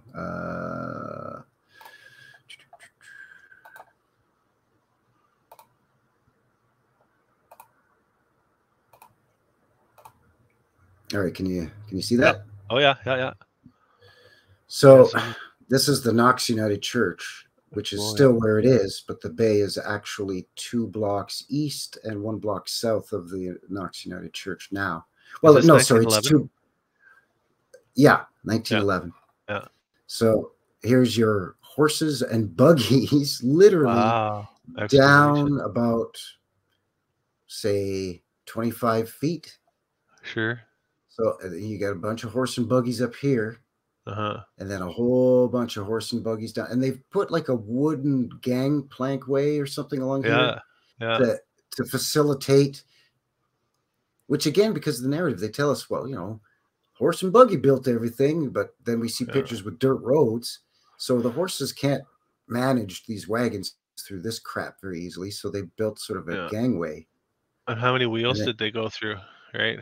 Well, yeah, that too. Hauling away all this dirt. They're hauling away dirt, and I'm guessing to be efficient, maybe what they're doing is these up here are dropping off construction supplies, building supplies, and these maybe here are hauling away. It looks like there's debris in these carts, and that looks facing this direction. That looks like they're hauling them out off site. Yeah. And these ones are coming in. This is a construction photo? This is the early stages of construction for this building? Yeah, this is the building of the original Bay building, which is no longer there. Did they tear that down? When did they tear that down? Do you know? I don't recall. They tore it down prior. I think they built the new bay, which is the one that we were just looking at. Yeah, yeah. Which they say was built, I want to say, in the late 20s. And after it was completed, they tore down the original bay. So this one lasted 10 years? The one that we're watching being built right now? Something like that. Yeah, 10 years. Yeah. It's a lot of trouble to go to. Yeah. I don't know. Now, I've heard some people say, no, this is the bay in its current, like the current bay being built, but this is too small. The bay takes up an entire city block between 8th Avenue and 7th Avenue. And like you it said, takes up half the city block between 2nd Street Southwest and 3rd Street Southwest. And several stories deep. Yes, and it's way deeper than this. Does this church still stand? This is still here. This is gone. Knox? Did you say that was the Knox? Yeah, Knox United. If I'm not mistaken. It is still there? Yeah, it's still there. And is it sitting next to the current Hudson's Bay building? No, that's why. That's like I said. The current Hudson's Bay is 2 blocks east of this. That's why I'm saying no. This was the original bay, and in the narrative they do say that there was an original bay, and then Calgary outgrew it, so they built the new one, which is the current one now, and tore this one down. Just frivolously throwing buildings up and tearing them down. Yeah. Exactly. No so this one, the money man, eh? Oh, this guy's making sure that they're spending wisely. He's the money man. You can see it. Yeah. Inheritor. He's an inheritor, I think. Anybody when he's got his hands in his pockets like that, he's really scrutinizing what's going on. Oh yeah. Yeah, for sure. It's unfortunate that this place is gone. Yeah. Yeah, spectacular. The conical tops. Like I love those ones. Like it's like an ice cream cone. You turn it upside down, fill it with ice cream. This is Knox United, and this is a different church. Like, now I'm confused. But I know that one of these churches is still there, and this building in the back is still there. But this is gone because this was a house, and there ain't no houses on Stephen Avenue anymore. A couple chimneys coming out of that. 1, 2, 3 chimneys coming out of that one house there. Yeah. Yeah. Huh. So yeah, this is cool. the only photo that I could find where it's labeled construction of Hudson's Bay. But with nothing of the one that goes at least 3 stories underground. No. Which would be a more spectacular photo to take, you would think it would be. Yeah, exactly. And they never have, they always have the old story of laying the cornerstone. You never see photos of laying of the cornerstone of these buildings. I know, and especially in the Victorian era, they were all about big ceremonies and pomp and circumstance, and the whole town the ribbon, would come out. Golden shovel. Yeah, all that shit. The whole town would come out to watch, and they'd make a family event out of it. We're told, but where's the evidence, right? Yeah, you never see any photos of it, or even old video footage. Hell, I've found old video footage from 1907, 1905. Yeah. So pretty old stuff, and none of it is some kind of stone laying ceremony, ribbon cutting ceremony, groundbreaking ceremony. Yeah, and who are the builders? The builders are never highlighted. There's never like, oh, Johnny was a bricklayer, he owned a company, whatever his name was, and they were very good at what they did. There's no like, it's always the architects and the people that funded the build, but it's never the people that did the work. It's the architects, and that's it. And the other thing too is in some photos you see signs that have the name of let's say the contractor or the construction company. Yeah. But we all know that we can do shitty signs and just slap them up. That's no problem. Throw up some signs and take a picture. I mean, we see these beautiful old world buildings with these crappy signs and crappy awnings and stuff thrown up, or some fruit stand thrown up in front of mud flood windows in these old buildings. We see that. We know that. Yeah. Sure.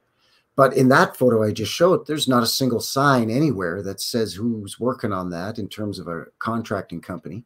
They don't even have a freaking fence with that guy with his hands in his pockets there with the big chief in charge there. That he's standing right on the edge of a 30-foot drop. There's no fence or nothing around that thing. Yeah. It's weird. It's really weird. Well, I just did a video on the Guarantee building in the Buffalo, a Prudential building or whatever. Okay, yeah. It's named the Guarantee building after the company that built it, which is the Guarantee Building Company, apparently. Right. So I did a search. I saw that video. I did a search on the building. Y on the end too, instead of 2 E's, right? Yeah, it's a funny spelling. It's a funny Yeah, spelling. And so I did a search on that company, the Guarantee Building Company, expecting to find Buffalo, New York, built all this amazing stuff during, this 20-year period, then went broke. I expected to find that narrative. I didn't sure. find anything. Like, they didn't exist. I didn't find anything on that company, which I thought was strange.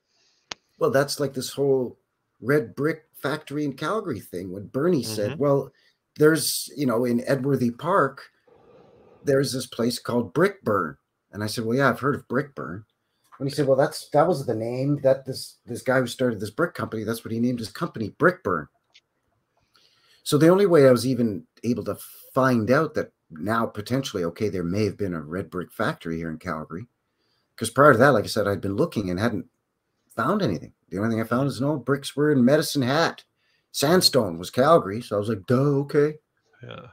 But the only way that I could find any information is by typing in specifically brick burn, brick factory, Calgary, Alberta, Canada. Yeah. And then some images started coming up, and then also some articles and propaganda started coming up afterwards. But Isn't if it I funny? just typed in Calgary Brick Factory, Yeah. nothing. Yeah. It's funny how you have to dig specifically. It's very interesting how that works too. It's not going to be handed to you on a plate. You really have to have a target sometimes to find what you're looking for. Yeah. The other thing I've been looking for here in Calgary, because again, by their narrative, cowboys and Indians and chuck wagons and stagecoaches and all, right? The same narrative that we hear about the Wild West in the U.S., Yeah. in Oklahoma and all that, and the Wild West and gunfights. The exact same shit went on here in Calgary. That's the narrative, right? Mm-hmm. So I'm thinking, okay, well, there must have been at some point Calgary gets pretty big, 10,000 and then 30,000 people. And this is still in the teens, right just before World War One. So I'm thinking, well, there's had to have been a stagecoach manufacturing company, a horse-drawn carriage manufacturing company, a wooden cart construction company. And I've been digging and digging and digging and can't find. I find lots of saddle makers. So, okay, that fits a narrative for them cowboys and Indians is the saddle makers. Sure. Tons of those in Calgary going back to the 1870s. Okay. But nothing that I've found so far on any companies in a city as big as, you're looking in 1917, 50,000 people at that point. And, 1914, 50,000 people.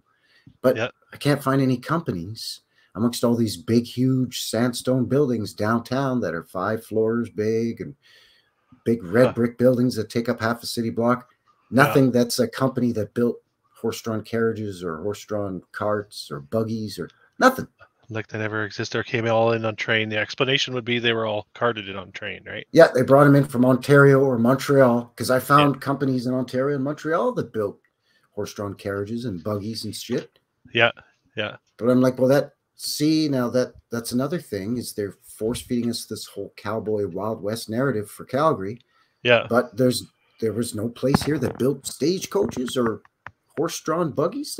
What? Yeah, where it should be the hub, and there should be, that's interesting.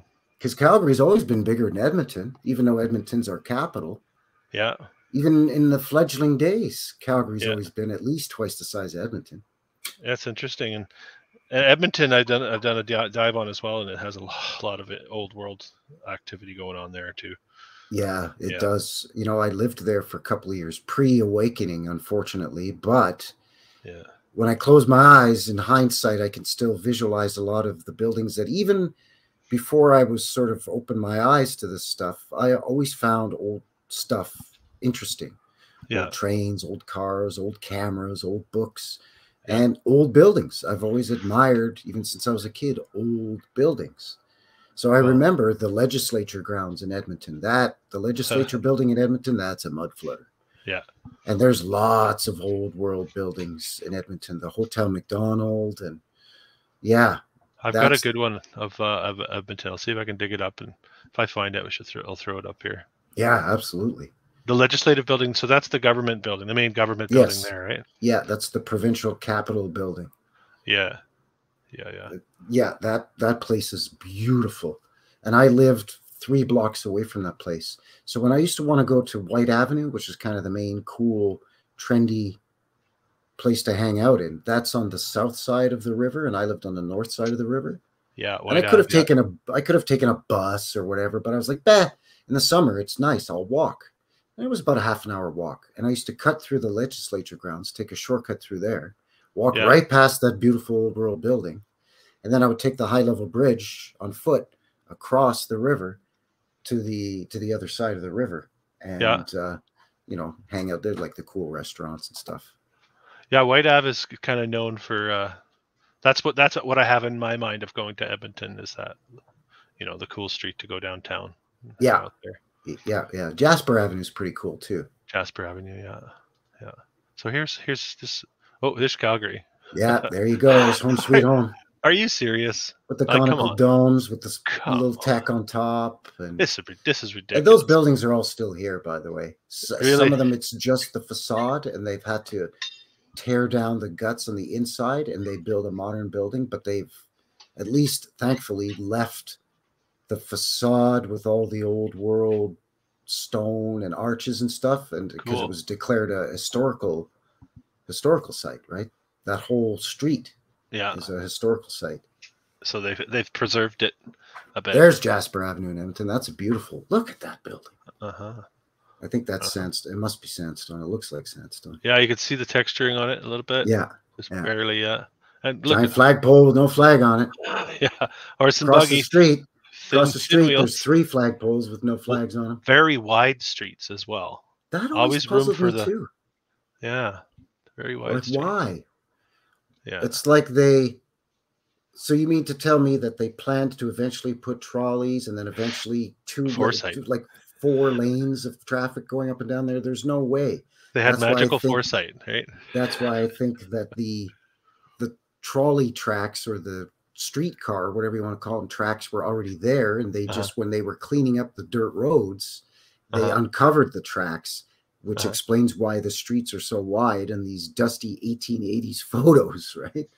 Yeah, I think what we're looking at is not the mud is a layering on top of the old brick cobble and tracks that are underneath, and you could see it in a lot of photos. It's a layer on top, right? Yes. So that's what I think we're looking at. Look at that. Yeah, beautiful. That's right. Is that the same? Yeah, Jasper Avenue. Jasper Avenue. Yeah. Yeah. Like they have an old Turkish bath there on Jasper Avenue. The building's still there, I think. Huh. Old Turkish style bath. Yeah. See if I can find like a bathhouse or whatever you want to call it. Yeah.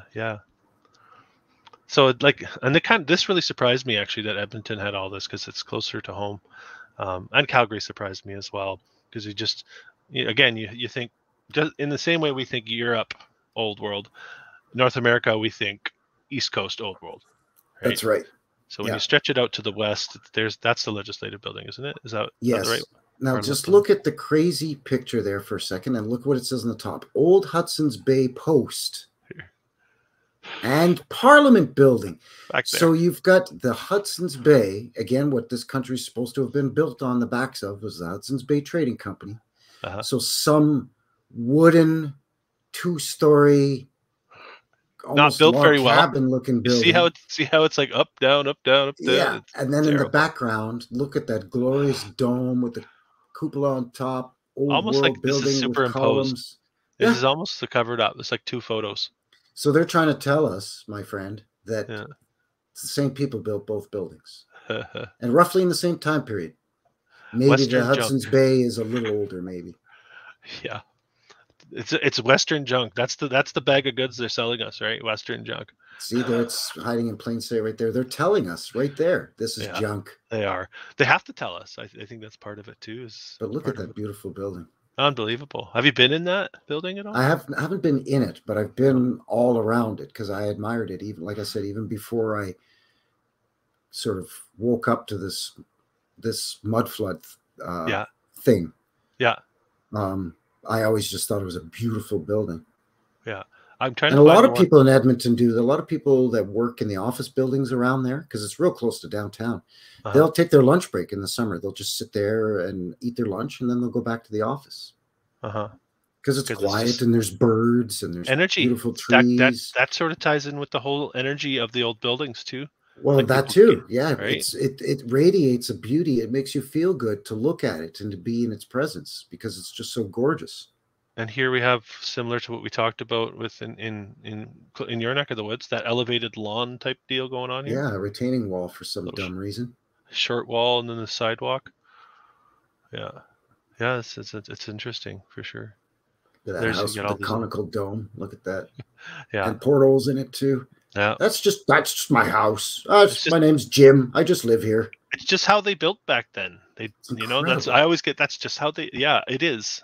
But yeah, do the math. Yeah. Right. How long did it take some fella to build that house? And at some point, they must have said, maybe we shouldn't have gone with the dome up there, hun. It's kind of bleeding our pocketbook dry, and it's taken forever. Right? Did we really need that detail, hun? Well, and the narrative on that would be that's the mayor, or that was one of the Yes. bankers, or a Yeah. wealthy merchant, Yeah. or a wealthy landowner or developer. So he had this nice big brick house, and he, of course, then he had to have that big conical dome with the big tech on the top of it, and all kinds of, arched windows and all kinds of beautiful stuff going on. Here you have the stairs going up to the main level too, which you see quite often. Bit of a mud flood action. That's a nice looking building for a hospital, because people that are dying, they want a really extravagant looking building. Yeah, for sure. You don't want to put your money into the actual care of the patients. No, you want to put your money into fanciness along the roof, and all of the beautiful inlays with the brick above the windows. Yeah, I'm sure if people that are in there with Spanish flu or tuberculosis, that's their priority, is the beauty of the building. Just throw up a hospital. Yeah. Right, when he's not. There's an older one of it too. I have the mud flood one up here. Here, this is the one I was looking for. Yeah, there you go. Feeling very like this is here, been here. Yeah, yeah. These little trees, like it's mudded. It's mudded, and then those trees now, after the mud flood, those trees are maybe 5-10 years old, so they've had a chance to sprout up from one of the older trees. They're not very old. Washed away from the mud flood. That's right. So it's quite recent. Yeah, they haven't fully excavated that building yet. No, that's what it looks like to me. The stairs at the front there look all shitty. Yeah, they look kind of covered still here, right? Like it's not steps. It looks like the other side that's sort of to your right there, they're using that as the main entrance, and they haven't worked on this side entrance yet. Yeah. Interesting. I like this one. This one sort of jumped out at me in the past. Yeah. Looking very old too, Yeah. Yeah. Here's another hospital. These are all hospitals in Edmonton. This is the one we saw. Yeah. Yeah, you're right. Looking very old. Sorry. I jumped to the next photo, but yeah, it feels like it's been in that spot. I'm gonna go back to it. Where is it? It feels like it's been sitting there, honestly, in my mind, hundreds of years. That looks old. I wonder when that photo was taken. Yeah, I don't have a date on it. And is this actually here, or is that's a pretty flat flagged? Either it's going to be way out here, or it's going to be down to not. I think these are just penciled into a lot of the flags. It might be. Yeah. But I was going to say that the photo is old enough for the flag is the Union Jack on a Canadian building. Yeah. So they may have hung it. Yeah. So the photo is going to be pre-World War I for the date of the photo, because it's Union Jack flag. Yeah. I would put it in the first decade. Let's say it was taken. Let's even just be generous and say that photo was taken in 1920. Okay. Yeah. So it's a 100-year-old photo. Yeah. And already the building looks old for that time when it was taken 100 years ago. It already looks really old. Uh-huh. And I think the narrative on that building is it was built in the 1890s, 1880s, 1890s. It's the Capitol building for the province. But we didn't become a province till, I think, 1910. So it was just the building for the territory, because Alberta was known as part of the Northwest Territories still at that point. Like Alberta, Saskatchewan, the Northwest Territories themselves, I think northern British Columbia, and parts of northern Montana were known as the Northwest Territories. Interesting. And that's left over from the old Louisiana Purchase. Ah. because parts of southern Alberta were part of the old Louisiana territory. So, but either way, that building already looks old in a 100-year-old photo. Sure does. And so it's not like they threw that up 40 years ago in 1880 and took the picture in 1920. Exactly. Yeah. Yeah. To me, it looks way older than that. And how far down does it go? Like you see here, like it's going down somewhere. Oh, for sure. A decent amount. Yeah. And then so again, with excavation, you always have to backfill. That's what gets me too, right?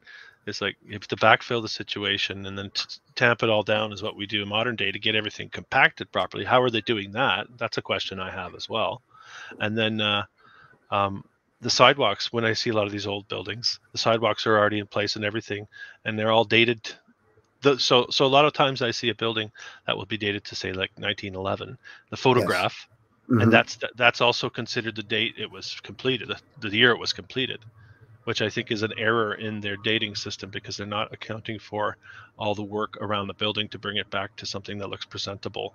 That's right. A lot of times I'll find a photo that the building has a date on it that says 1911, and they say the photo was taken in 1911. Yes. I think they're just going back to the furthest back photo evidence they have and saying that's the date.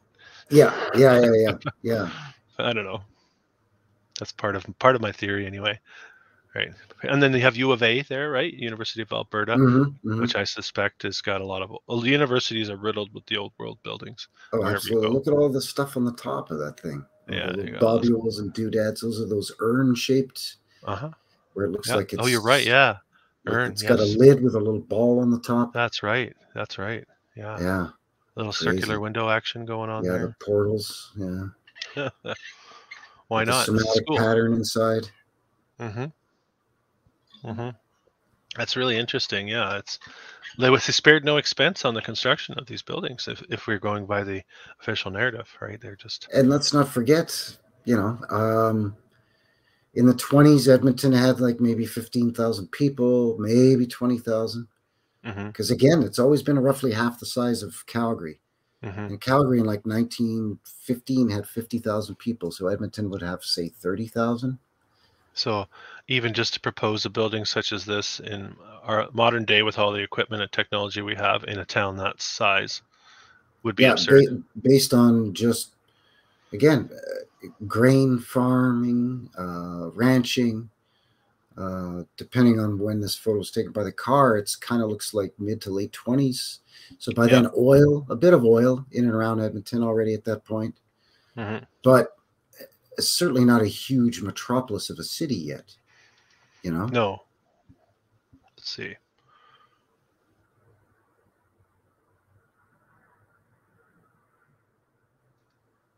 Sorry about that. Yeah, no problem. There's another one. No, so this just doesn't make sense to the infrastructure that's in place and then the size of here's supposedly a construction photo. Is it? The whole sky is wiped out. Why wouldn't you just wipe out the top of the building too? It's just white. It looks the far right edge of the building in that photo really jumps out at me. It looks like it's like that line is airbrushed, hinky. Yeah, or just scraped. And then the question is, why? Scrape the negative with a blade. Yeah, okay. Yeah. And the question is, a lot of times what they would do is they would have it on a glass plate negative, and then they could literally just take a razor blade and scrape around. And then they could use that glass plate negative to print the photograph. Interesting. And they'll say a lot of times, if you call out a photo as being vanilla skied or photo manipulated or scraped, they'll say, well, if it's for a fancy looking building, and a lot of times they want to make it into a postcard and colorize it. So they want to get rid of all the surrounding buildings and distractions in the background because they're trying to highlight the building. And it's like, well, okay, that I could see, sure.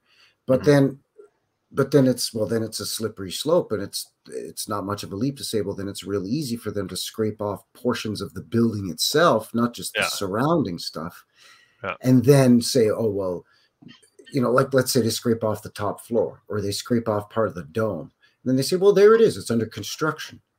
But you never see any dudes walking around up there with sledgehammers or hammers or you know, guys carrying loads of stone or brick or attaching metal beams.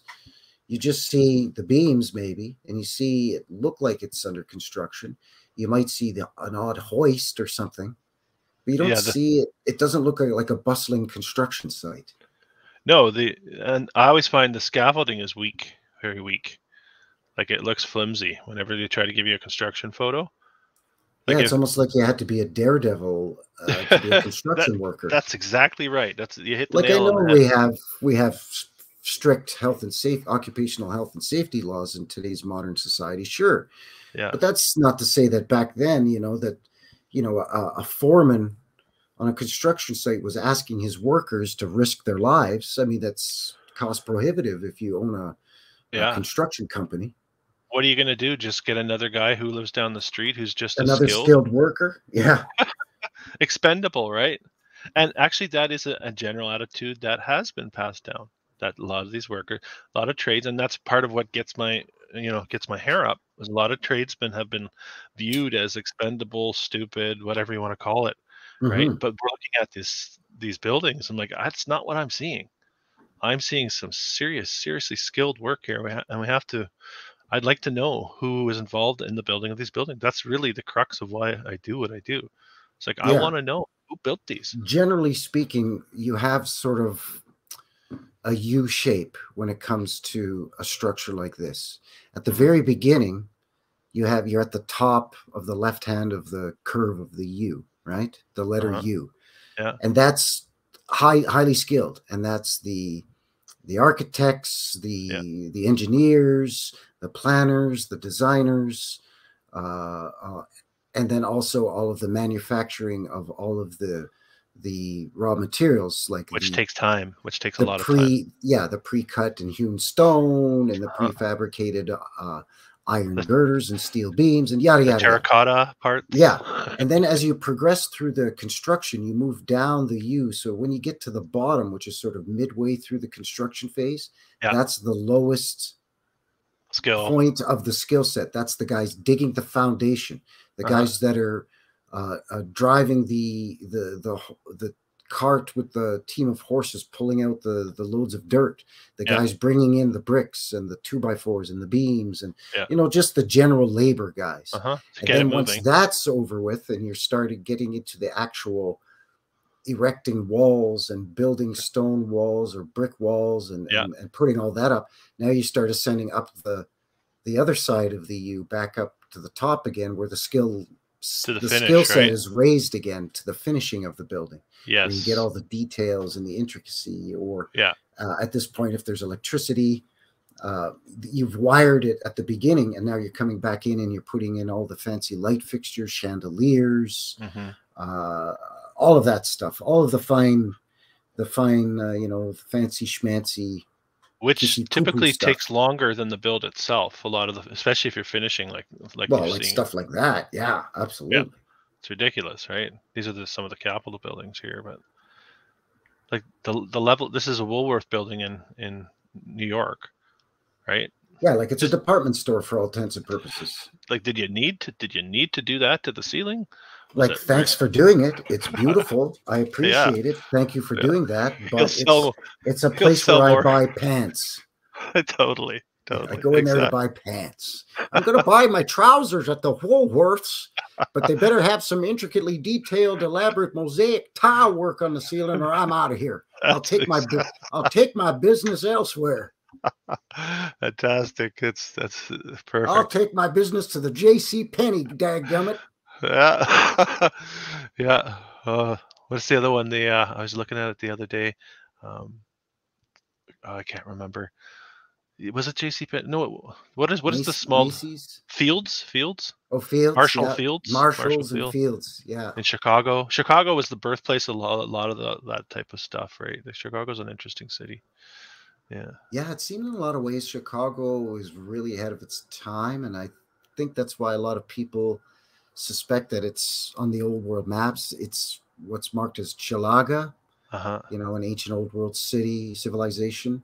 And Uh-huh. that's why, the Chicago World's Fair and all of the scrutinization with that, Mm-hmm. and all the canals in the city and all of the viaducts where they raised up like Mm-hmm. major portions of the city. So it has Yeah. like an underground city to it. And Elevated trains as well there. yeah, but all done really early on, even by their narrative, done in Yeah. like the 1880s, 1890s, early 1900s. Uh-huh. Like it's like stuff that they were doing stuff even by their narrative in Chicago, like 2 decades before other big cities Mm-hmm. in a lot of ways, Mm-hmm. and again with the intricate details, most especially in a lot of those old world buildings in Chicago, Yeah. you know. Yeah.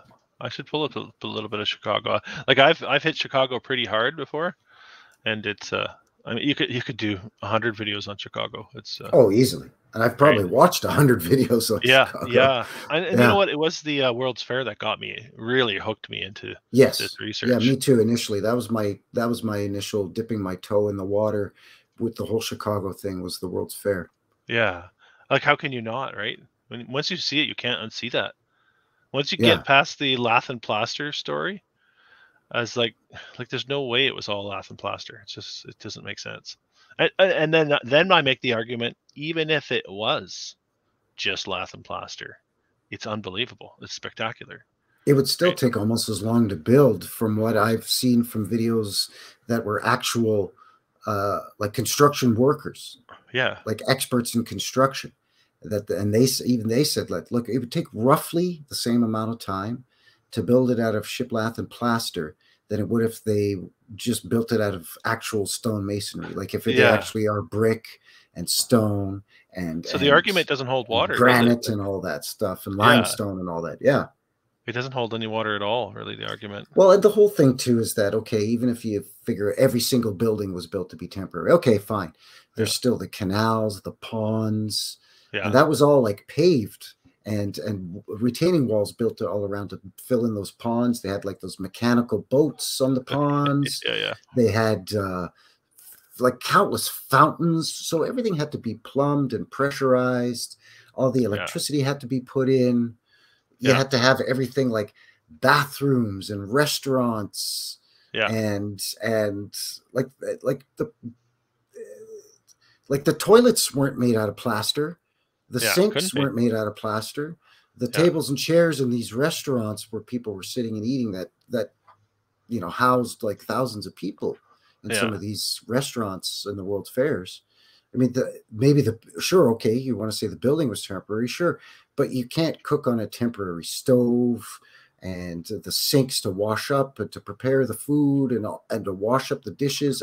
All of that Yeah. still has to be brought in, assembled, hooked up to everything. Yeah. Yeah. I feel like it's a real mistake in the narrative. It feels like I think it's one of the key triggers in opening up to the old world and the deception that they've sort of hoisted upon us. Right. It's even I think steam shovels were around when they say the World's Fair was built in Chicago. Yeah. I think they already had steam shovels at that point. But even with that, Mm-hmm. like, you'd have to bring in every steam shovel from the entire eastern seaboard and around every city from the Great Lakes region. And I think that You'd have to phone up every mayor of like the mayor of yeah, St. Louis. Hey, can I borrow every steam shovel you got? yeah. Then you'd have to phone Philadelphia. Hey, can I borrow all your steam shovels? In Boston, all your steam shovels. And if you look at the narrative of those cities at the same time, the same thing's going on. Like Well, yeah, buildings. because St. Louis had a World's Fair, Oh, and they were building Louisiana buildings Purchase. all at the same time. Yeah, incredible. And Omaha and had one too. Omaha's unbelievable World's Fair. Seattle had one. Like it's amazing. I so wanted to even talk if about this style though. This oh this yeah, reminds me of that Calgary street scene we just looked at. This yes, style, yeah, right? This is the kind of style that jumps out at me the most. It's really heavy stone type construction, really heavy, yeah, like like big, castle-like, right? roughly hewn blocks. I think these are old. I think these are quite old. These types of buildings, Now, certain where's this style. building? This is Chicago. Chicago. It is, yeah. Now, I Uh, have heard, and I haven't found evidence of it here in Calgary yet, because I haven't found a sandstone building, or a building that one looks like it's like the sandstone buildings in Calgary. I haven't found one Yeah. that where the sandstone is degenerated enough to reveal red brick behind Yes, it. yes, But yeah, I I've know what you're heard saying. that potentially behind the stone masonry, it's actually red brick. Is it Yeah. one thing that I've heard potentially could be possible? I think I found some evidence of that. I think it was the Erie Savings and Loan Building in Buffalo. I found a video of the demolition, and I could see the red brick in behind it. So I think that there is something to that. Nevertheless, though, like, so what are we looking at? Some sort of sandstone or whatever, veneer, like a geopolymer, or are we No, looking no, they at would still be stones, but they might not be, not the let's say, structure? from the face of the stone that we Uh, see, yeah, might not recess back like a as foot. far as you might think. It might only be, like 4 inches thick. Yeah, And I then hear it's you. mortared onto the existing red brick surface. And then Yeah, they're mortared together as if they are huge blocks of stone, but they're which is also actually quite a feat. slivers of blocks of stone. But Yeah, that in itself is still a lot of yeah, work. it's a lot of work, and to stand the test of time, it's quite a feat, right? Like And, I know a and lot of them. whether that building is made out of those large hewn stones, or whether that is just a 4 inch thick, almost a Still, facade stone, it's still a hewn stone, and it still has to be applied. It's still tons and tons of man hours and tons of money. exactly. Yeah, Even and if they then were you, covering up an old world brick building and the Victorians did it, yeah, it's still cost prohibitive. Like, why would you do that? The only yeah, reason I can think of is to cover up the existing structure so that they can come up with a new narrative. That's the only yeah, thing I can think of. sure. Yeah, no, I hear you. And that's so Yeah, they can say, oh no, we built it in 1870 whatever, instead of it actually, who knows how long it's been there, hundreds of yeah, years potentially. yeah, exactly. Just to distort our narrative, right? This is a train station too. There's so many of these. It's like, Yeah, why? why do you need so many floors for a train station? And why Yeah. do you have to have all that fancy, like, people on the street level can't even see that from the What's this street guy level. doing? Yeah, right. Yeah, why? So Even what are if you the? actually stood in front of the building and craned your neck and looked up and Mhm. stopped and actually tried to see it, Yeah, you wouldn't you wouldn't be see able to three see it. quarters of that You're stuff. right. Yeah. So what are we looking at? What material is this? That's Is this probably that prefabricated, like a like concrete, or like a mold? yeah, they pour it into a mold and then it's I mean, these are crazy, and again, a lot of them stand the test of time. the Like they have statues might be solid statues. It's like a rebar well, skeleton statue, and then it's a concrete you kind statue, of but it's see still there. pretty heavy to get up there. Who the heck is doing that too? Right? Well, Like, that's the thing, is that eventually we had cranes, but initially it was hoists. yeah, yeah. But they did have those giant human hamster wheel cranes, and those things were really effective, though. We always forget about those, it seems. Oh yeah. Yeah, you get called the Roman crane, I think. And it's like Okay. basically a big, huge hamster wheel, and you get Yeah, two dudes inside it, and they run on that wheel, and that's what yeah. operates the crane. And if you get enough pulleys and counterbalances involved with that, like two dudes can lift up several tons. I feel like you're pulling my leg. No, Wow, I've I'm never heard of that. serious. Wow, Yeah, I think they're that's called interesting. Roman cranes. Don't quote me on it, but I just So call it them uses a hamster wheel mechanical cranes. advantage, Yeah, sort of. Okay, to lift things into yeah. the air. Well, I would It like to see a photo of it those then. Right, if they're I've using this.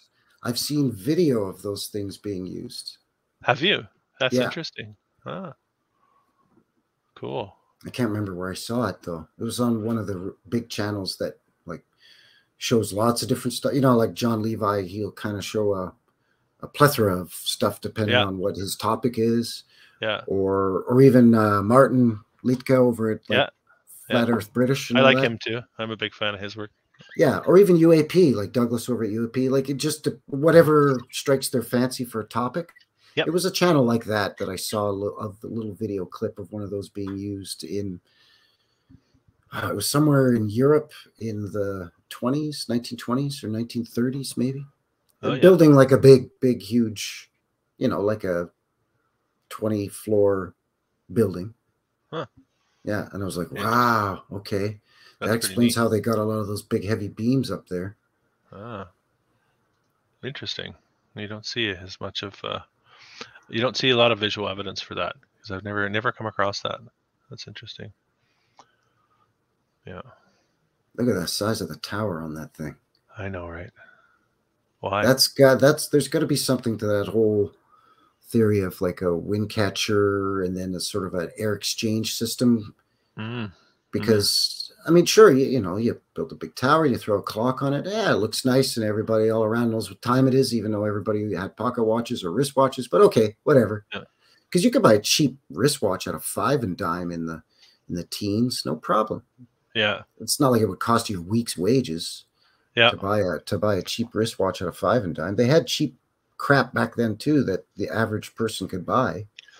So I don't know why you need all these clocks, but okay, say you need the clock, but look at that freaking giant tower. Yeah. What does it lend to the narrative of them setting even our time schedule up? The way that we think of as time, the work day, the school day, the work week, you know, like even if you boil it right down to the very basics of creating a new narrative for us, and then breaking down the structure of the way that we break down our lives, and then, you know, putting clocks everywhere to remind us what time it is. Sure. That you have to be at work, there's definitely something to that. Possible.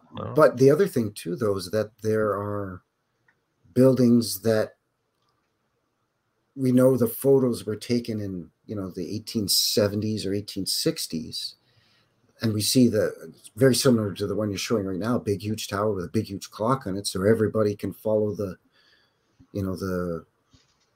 constraints of our time that are being imposed upon us. But during those time periods in the 1880s, there wasn't, you know, your standardized 40-hour work week. I mean, like little kids were still working in factories, and people worked, you know, 7 days a week, and they didn't work from 9 to 5. Yeah, they worked from 6 until 6. Yeah, maybe 6 days a week, and they'd go to church on Sunday, maybe. And you know, and it was kids working in factories, and elderly people, and one-armed people, and like you name it. So it wasn't, I don't think, necessarily as standardized back then. So I think but they're attempting to cement it, maybe. I think later on clocks were put in to cement okay, now that we've rolled in, you know, standardized, you know, 40-hour work weeks like Henry Ford did in the 20s and all that stuff. And then that's when they say, okay, that's what these clocks are for.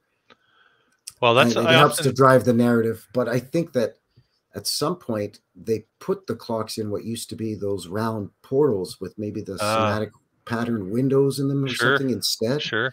Yeah. And then the controllers came in and popped out that stuff. They said, no, we can't have that. And then we'll throw a clock in there instead.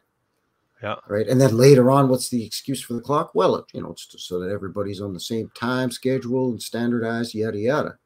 I have seen I think it's kind of incremental baby steps of the brainwashing, yeah. You know, I've seen the Toronto, I think it might be City Hall, with that round, what may have been a window, but it's empty. And I suspect they're putting a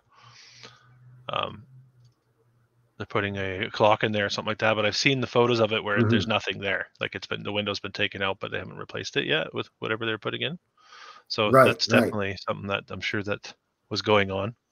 But see, like a tower like that one, where it's all fancy and there's no clock on it, I think those openings there, depending, right? Yeah, depending on what the designation is on that.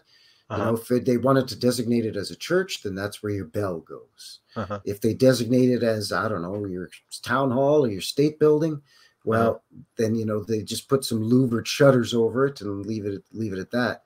But I think that, again, these are part of maybe some kind of air exchange system where you bring in fresh air from these tall towers, and just from the change in the pressure and the air circulating around pushes out the quote unquote stale air from the building, like everybody being in there and exhaling. And you know what I mean? Like, you know, when you're in a plane for like a 4-hour flight, you feel like you're breathing in every other jackass coughing 2 aisles behind you. And so they had technology to circulate the air. Sure. I think so. Built into the way that they built, right? So whether it was those little round portal style windows or whether it was these sort of tall, sort of cavity type I don't windows, doubt that everything had a function. A form and function were intertwined. There was no separation really between form and function. I think they worked in tandem with each other. Really beautiful, isn't it? These Look buildings are at just, that. it's ridiculous. Owings building. What does that even mean? Right? Wow. Owings.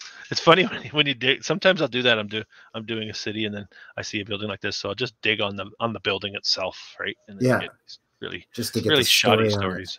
Yeah, and the stories are like 3 sentences, and you find it on Wikipedia, and you find it on the local history page, and you find it somewhere else, and that's it.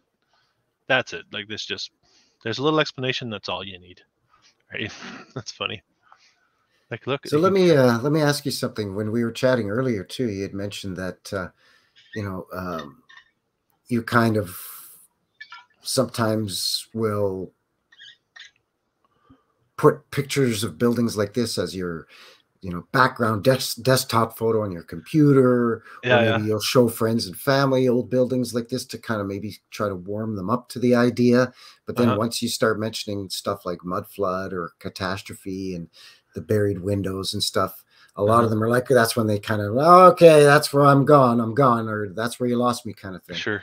Yeah, yeah. So Well, how do you go ahead. find that? Because are there some people, like friends and family members, that are kind of warm up to it or open to it, and then others are completely dismissive? Reason Yeah. I ask is because I have some people in my family that are definitely open to the idea, like my dad, who Uh-huh. has a 35 plus year experience in the construction, residential construction, Uh-huh. more specifically. Yeah. He's very much um, open to the idea that there was some kind of mud flood, because he looks at these low windows, even whether they're like half buried or whether they're just really low. And he's like, look, as a builder, you just don't do that, Yeah. especially here in North America where we get a lot of snow and we get a lot of freezing, thawing. It's Yeah. ridiculous to have those quote unquote basement windows only Yeah. 3 or 4 inches above the ground level, where your front lawn is or whatever. He says, you want it at least a foot off the ground, at least, not Mm-hmm. only to compensate for ice and snow, but just moisture and dust and dirt getting in there anyways, Mm-hmm. over time, right? I've So definitely got, yeah, I got people yeah. that are definitely open to it and into it. Hmm. And then I'll use my parents, I guess, as an example. I've got my dad, who was a bricklayer, actually. He comes from the UK. Been here for 40, 50 Ah, years now. okay, cool.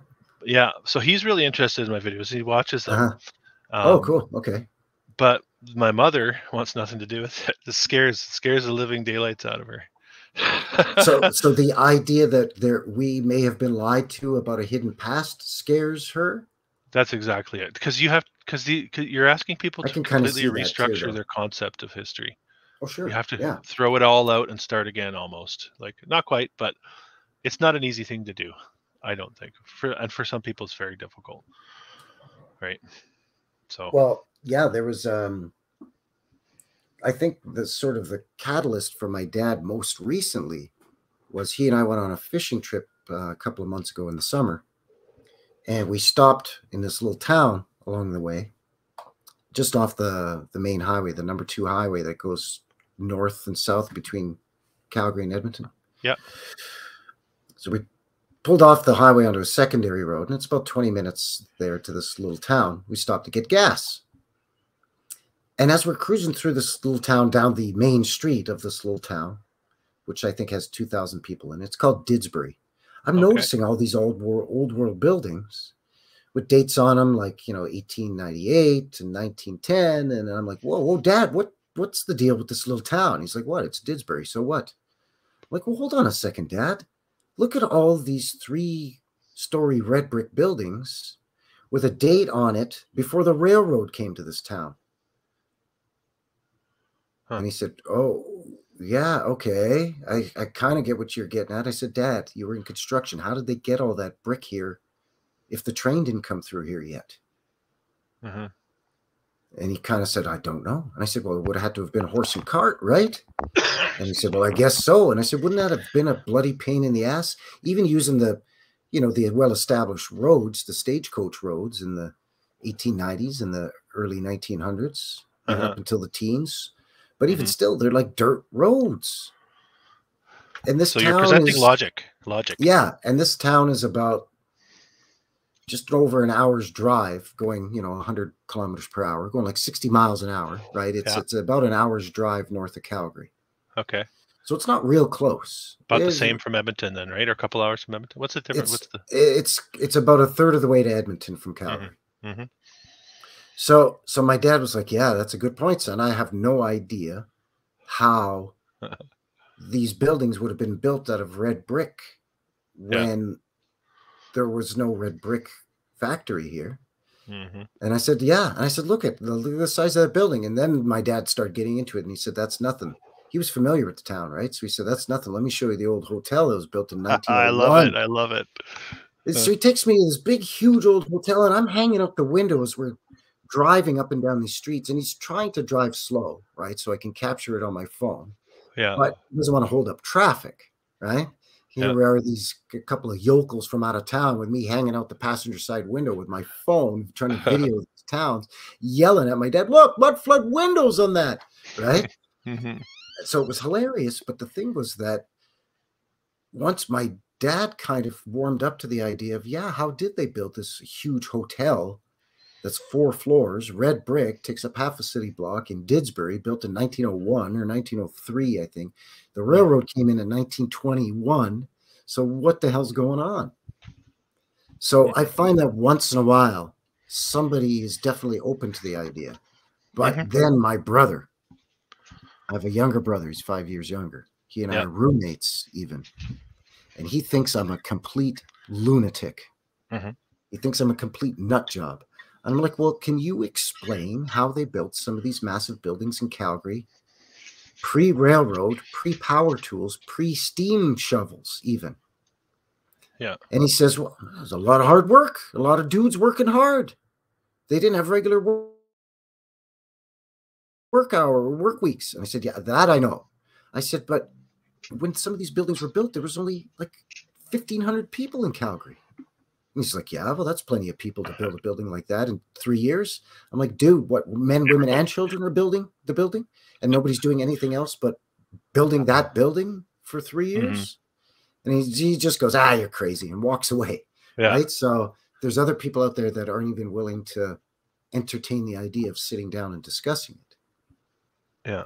So I was just kind of curious as to kind of how you were, like, in your quote unquote real life or your personal life. How that was. I mean, I only really discovered this a year and a half ago, and I've been like an alternative researcher for 20 years. Since 9/11, I was not buying the official story of anything. Right. And I just discovered this a year and a half ago. And how did you quote unquote discover it? Like, how did you, like, was sort of like, what did you? It may have been on a stream, like a social media stream. You clicked on something, or it could be. Oh, actually, you know what? One of the first ones was I think it's Stolen History. Okay. Stolen.org. Yeah, I started getting into that website, and then there's a couple videos they made, and like I said, the World's Fair really kind of sucked me in on that, and that's how it started for me. But otherwise, I had never come across anything like that. Didn't know who John Levi was 2 years ago. Any of this stuff, like it's just, me neither. So I feel like there's a veil lifting on this deception. That's part of my angle. It's like, for some reason, we're able to see it now, whereas in the past it was more hidden from our perception. I think that there was, I don't know, some kind of recent, because that's kind of similar to me too. I kind of came to it out of the whole truther thing and out of the whole 9/11 thing. And the brutal thing about 9/11 is I have 2 personal connections with that. Number one, my younger brother and I also have a baby sister, and her birthday is September the 11th. Mine is too. Oh, is it? It is. So every year she's like, God damn it. It's everything on the news is remember 9. And I said, I get it, but look, it's your birthday. We're here to get together as a family, to have the cake and the cookout and the barbecue and all that, because for your birthday. Like, yes, we remember that terrible day. I said, but the focus is to be here with you on your birthday, so don't sweat it. And the other thing is, my uncle used to work for a trading company in Toronto that used to do a lot of business with some of the companies that were their head office was in one of the two main trade towers. So my uncle knew some of the people that died there, like three people, I think. Oh, wow. Yeah. But that was kind of my first dipping of my toe in the swimming pool, was through that. And then it, you know, that kind of, you know, you explore different rabbit holes. And as I mentioned, I was always into really old stuff anyways.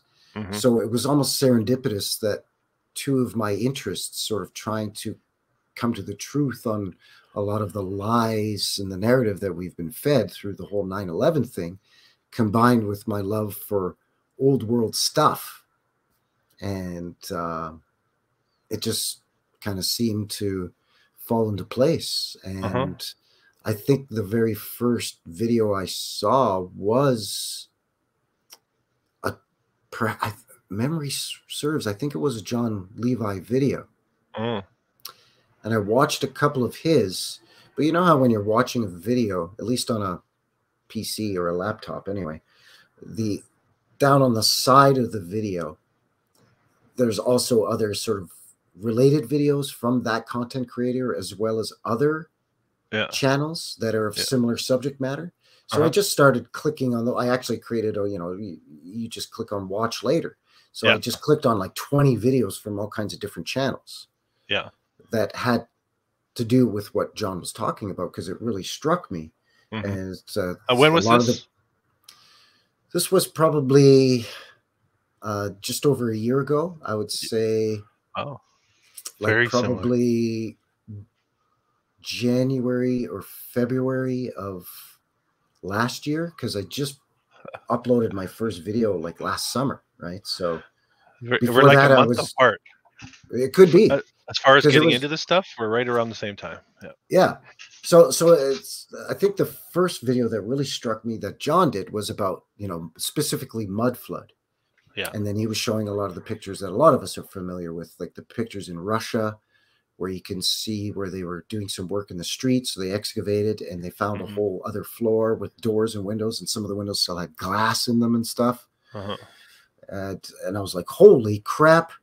And then but what really was the tipping point for me was Caleb at Streets of Tartaria. His videos started coming up in my recommendations, and those really kind of hit home for me, because he was showing buildings that in a boots on the ground sort of a style of doing it, where he was actually going out physically and videoing these buildings and getting up close.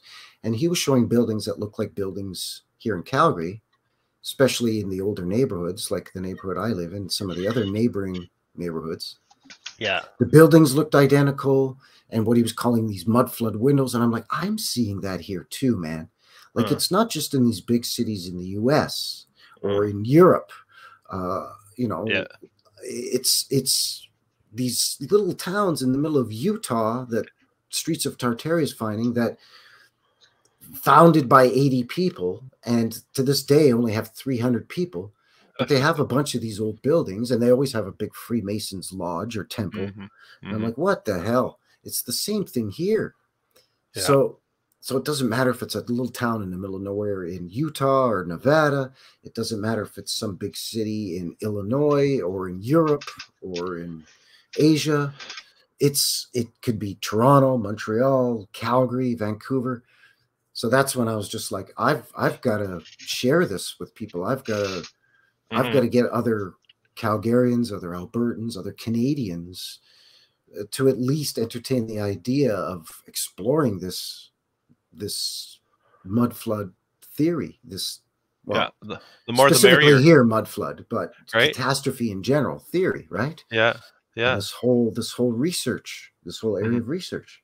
So I got so excited because I'm like, wow, like this dude is finding stuff that's like thousands of miles away from me, but he's out, he drives out there, gets out of his car, whips out his phone, takes video, and he's like doing it right there in real time.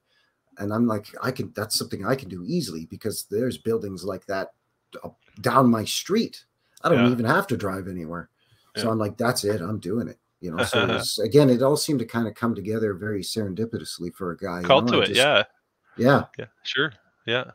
Similar to me. Yeah, mine was more the visuals, less boots on the ground, but the same. I just had to share it. I just felt compelled to get it out there and show people what I'm seeing. Well, And and that's the other thing that I love about this community is it's channels like yours that show the photographs that find really beautiful old photographs and the rare stuff. Jared Boosters does a lot of that. We talked about that earlier. But then there's also channels that do boots on the ground stuff like I do. Yeah. Then there's channels that do more of the scientific stuff. There's channels that look at like old books and old maps. There's people that collect old stuff and pull it apart to figure out how it works.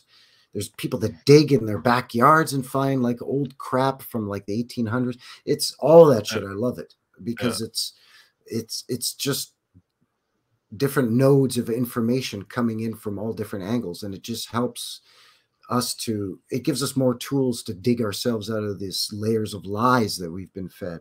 That's right. Yeah, we're getting closer, aren't we? We're By doing this, excavating our own. We're digging out the mud. Mental mud flood. Totally. Everything like micro, macro, right? It's, yeah. We're still digging ourselves out of the mud here. Yeah, I think so. That's why it's great to get together with like-minded fellas like yourself. I mean, there's lots of people with lots of channels that, in their description underneath the video, or maybe in the about section of their channel's main page, it says, I'd love to chat. Feel free to contact me. And they give their email and maybe a couple of different methods of contact. And I think that's great. That's why I'm very grateful to Stuff Beagle for having me on. That's why I'm very grateful for you coming on and joining me.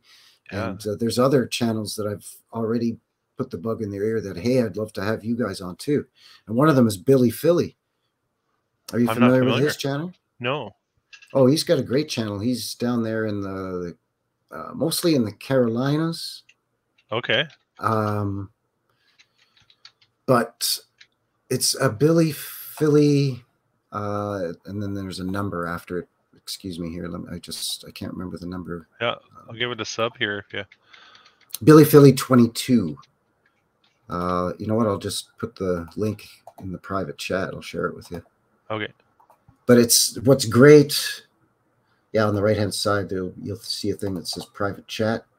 Yeah. Where it says comments and stuff. Do you see that? Yeah, I see it. Yeah. But yeah, the great thing about their channel is they find awesome stuff. They have fun doing it, and it's a husband and wife team doing it. Oh, yeah. Yeah. Yeah. And they're both into it, and they both get excited, and they both find great stuff. Awesome. So I'm trying to get either both of them or one or the other, but preferably both of them to come onto a stream. Oh, we should get a little group one going once we get enough people together. Get a bunch of us, 3 or 4 of us together, and I would love that. Yeah, I'm all over it for sure. This has been great, actually. Yeah, I would love to do that. Yeah, for sure. And I've put the bug in the ear of a few other people too. So it's just a matter of kind of getting the ball rolling and working out schedules. And of course, people from all over, the 4 quarters of the earth, right? Yeah. So 4 corners, 4 quarters, however you want to put it. I've heard both. I've had people offer to put me up if I'm ever in the area, type thing. Oh, that's cool. Like on my comments. Yeah, that's great. Yeah, if you want to come check out my town, I'll put you up, and we can check out wherever. Right? Yeah, that's cool. It's neat. Yeah. There's a lot of people in the community, I think, that are really friendly and have a great sort of way about them, an easy, almost good sense of humor, a good humored way about them. Yeah. And I think that's important too, because this is very heavy subject matter, and it's very easy to get pissed off about the fact that we've been lied to for generations. Yeah. Our great grandparents have been lied to, for Christ's sake. So it can be very aggravating, and a guy can just get really worked up and get really mad about it. Yeah. So if you can bring some levity to it, I think that's great, which, or some kind of easy laid backness to it. And I think a lot of people in the community are like that, and it makes it really easy to get together, in groups, 2, 3, 4, or 5 people on a stream, and do meetups for realsies too, like I did yesterday. And I'm going to try to do more of those too, because there's about 3 or 4 people that live here at Calgary that are sort of part of this community. Some have channels, some don't, but Yeah. You know, we all interact through comments and emails and stuff. Yeah. So yeah, I think it's great to get together with people in your city that are like-minded or in your area, but then also if you can't do that, then do like you and I are doing. People of like Yeah. mind that have similar interests in sort of a specific area of this overall blanket, you know, mud flood Tartaria thing, where we can get to know each other and talk about this and pick each other's brains. Because lots of stuff is different depending where you live, but I think more of it is so similar. And we talked about that tonight, where it seems like a lot of the narratives are pre-planned and just rubber stamped. A lot of the buildings, as we all know, look almost identical. Same names, a lot of them, right? Yeah, yeah. So it's a real eye-opener to actually share this in conversations like this in real time. You know, it's just it's awesome. Yeah. I was gonna say, make sure you tell Bernai that I'm a fan. I Okay, watch I him, will. him and Campbell's chats. I watch them quite often. So Yeah, yeah. It's what that's to me my favorite, and sort of to me the, you know, the godfather or the granddaddy of this movement, or whatever you want to call it, is to me is John Levi. I like his stuff, and I also like his way about him. He's very easygoing. You know, he doesn't scream and yell and go nuts and get himself all worked up in a lather, because that's not going to solve anything. He's very disarming and approachable and calming, and it to me it lends itself to being able to sit down and relax and open yourself up to whatever he's going to talk about. And whether you agree with it or not, it makes you more relaxed to at least sit and listen and pay attention and entertain the idea of what he's proposing, right? Yeah, I love how he starts some of his videos with like, and this video is not very good. And you probably won't enjoy it. Yeah, and that's part of the humor, the tongue-in-cheek humor too. It gets very inviting. It takes a what would in some cases seem to be a monumental, almost insurmountable topic, and it chops it at the knees and brings it down to a level where you can kind of approach it with a little bit less anger, fear, anxiety, whatever, if you can kind of do it with a little bit of humor, you know, or just kind of being kind of chill about it, right? And you just I think know a he lot cares. of people in our... Sorry, go ahead. You know he cares about the truth, right? You can tell, like, that's his aim, right? Yeah, because he's his own worst critic. Like you said, he's hard on himself sometimes. And this next video is not very good. There's Chief, and he knocked over the camera. Yeah, I love it. Yeah, it's very soothing. It's like a Sunday morning with my coffee. It's I love watching his videos. Yeah, that's what I like about a lot of the I mean, a lot of the reason why I'll subscribe to the channels that I do and watch the content that I do is, I mean, for the information, for sure. To you know, somebody to kind of hit me up to something, put me privy to something that I wasn't necessarily already aware of. But I like it done with information, but I like it to be done with sort of maybe some humor or just kind of a laid back sort of attitude, because, you know, you don't have to be a stick in the mud to give good quality information and do good research. And, you know, I also like a little bit of, I don't know, oddity. People that are eccentric. You know, like, let's face it, for some reason it comes across as, they come across as just being more approachable and easygoing, because you realize, they're weird just like I'm weird. Right? Like, you know, Martin is weird, and I was just thinking of Martin. You know, and Bernie's weird, and Douglas over at UAP is weird. But we're all weird. Right? Yeah. And I even subscribe to channels that everybody's just like dogpiling on right now, like, you know, Wood Nichols and Awar and all these guys. Awar, because I want to hear what the I'm sub too. supposedly or supposed quote unquote opposition has to say too, right? Or whatever. Yeah. You know, yeah. You know, you got to kind of know what's going on and what's being said all over the place, right? That's why Stuffed Beagle's, you know, butting heads with some of the melt community. I saw some of that, yeah. You know, because he's, you know, he watches their stuff, and he wants to make sure that he's privy to what some people are saying, and if some of what they're saying is BS, he's you know, he's kind of taken it upon himself to call them out on it, right? So sure, yeah. Oh, there's the mud fossil thing too. Are you familiar with that concept? People are saying like there's they're like old giant bones or organisms like mountains and Oh, like mountain ranges are the skeletal remains or sure, something? yeah, and muscular remains and all that kind. It's mud fossil, I think, is what that is. Yeah, Um, yeah, I had I've some seen people. that. I don't know No, it about doesn't. that. It doesn't resonate with me either. And I've had a few commenters saying like, I would love to support your channel, but you really got to learn this guy's stuff on mud fossils. And like, well, I have thank watched it, but yeah, it's just for me, I guess, yeah, that's a great term. It just doesn't resonate. Same as the, every Devil's Tower type of mountain is a giant tree stump. They yes, sure as yes, hell look like they are. Sure, yeah, absolutely. yeah. I mean, it absolutely. I mean, uh, even Richard Dreyfuss in Close Encounters of the Third Kind at first thought it looked like a giant tree stump when he was making it out of a pile of mashed taters. Oh yeah, uh-huh. But Really, that's interesting, huh? Steven It's kept Spielberg saying, "What movie, is this? What is this? It's something. This is something." And if but huh? that narrative just doesn't resonate with me. That those are No, giant tree stumps. They could be, yeah, maybe they are. I don't know. yeah, But to yeah. me, No, it's not as resonant or as immediate. Uh, Something that really speaks to me as what I'm seeing in my neighborhood, the mud flood thing. yeah, And of course the old tech, the old trains. That's another yeah, one too that I'm yeah, just obsessed with. yeah. So I figure that's enough to keep me busy for the rest of my life.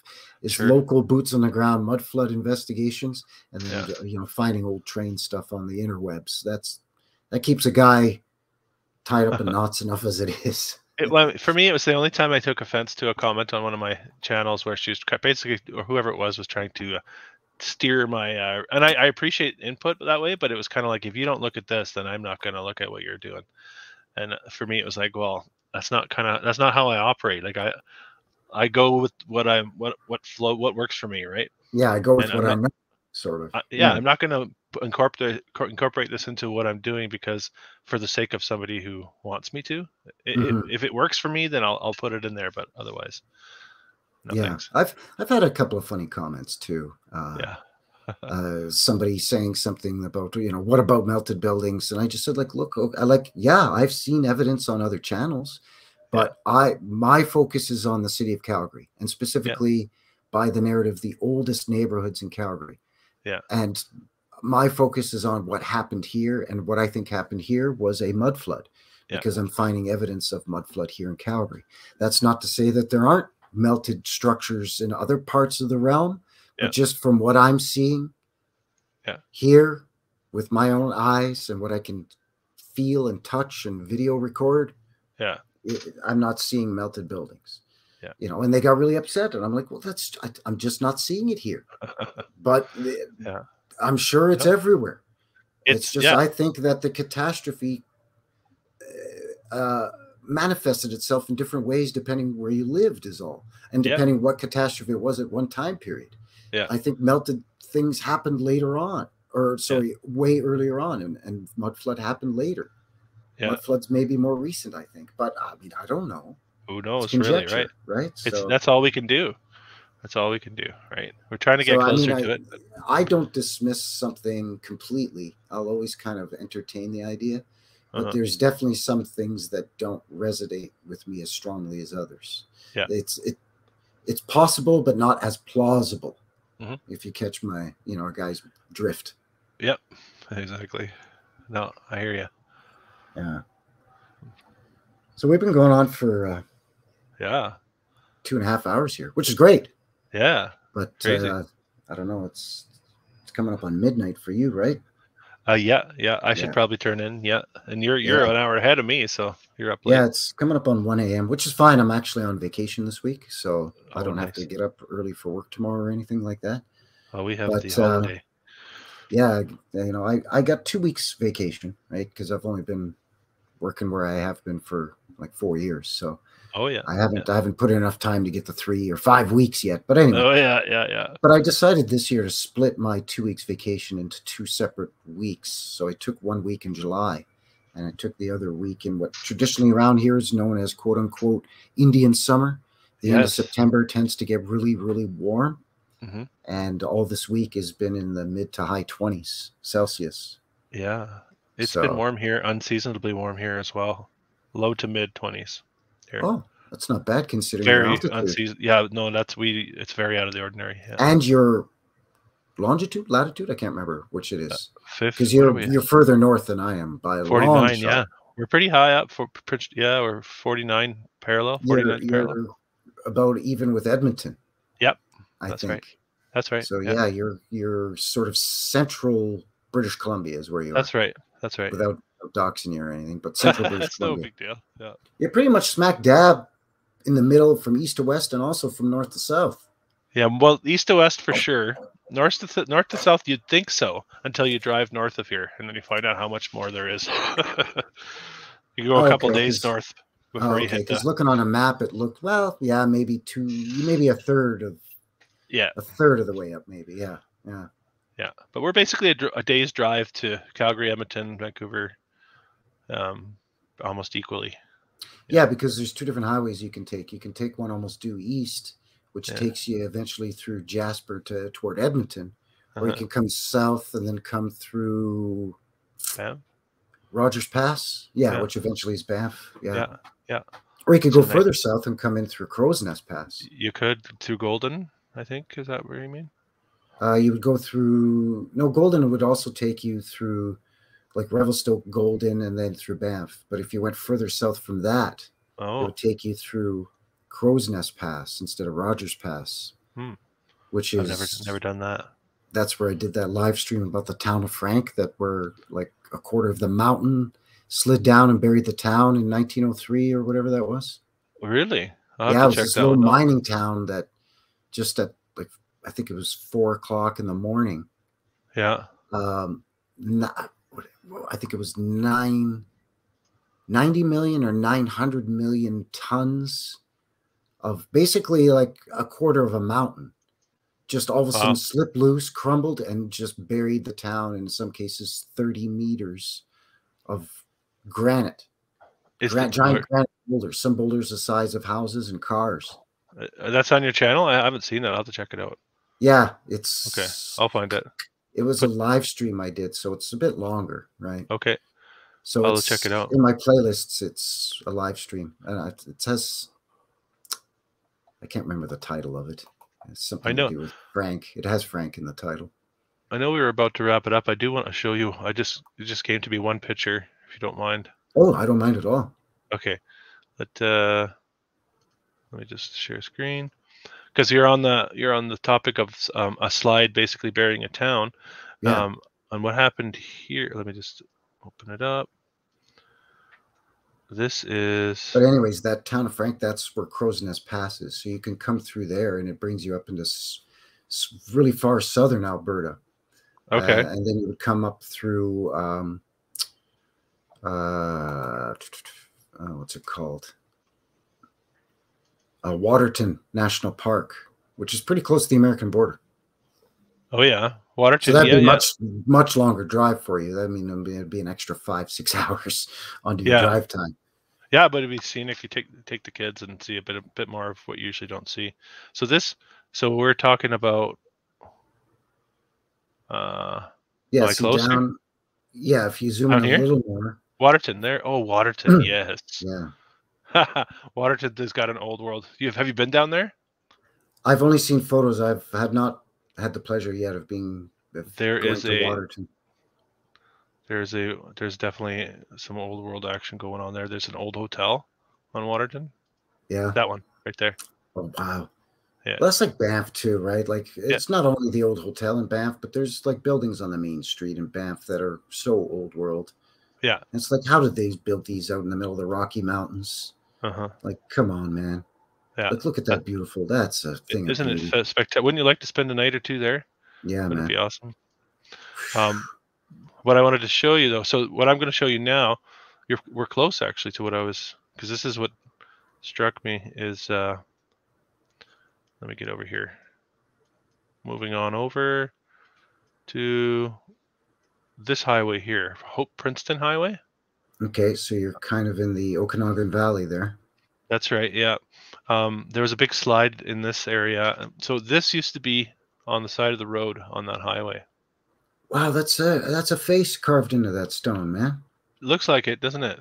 Oh, I think it does. The Yeah. lips, the nose, and the Yeah. eyes. It looks like the eyelids are closed, Yeah. And yes, almost exactly. That's what I'm seeing too. like a sleeping face, maybe. Bit of a headdress going on here, maybe. Yeah, it could be Yeah. indigenous Yeah. or whatever Yeah. you want to call it. Long gone now. So this No, says yeah, the okay. head on scenic Hope Princeton Highway.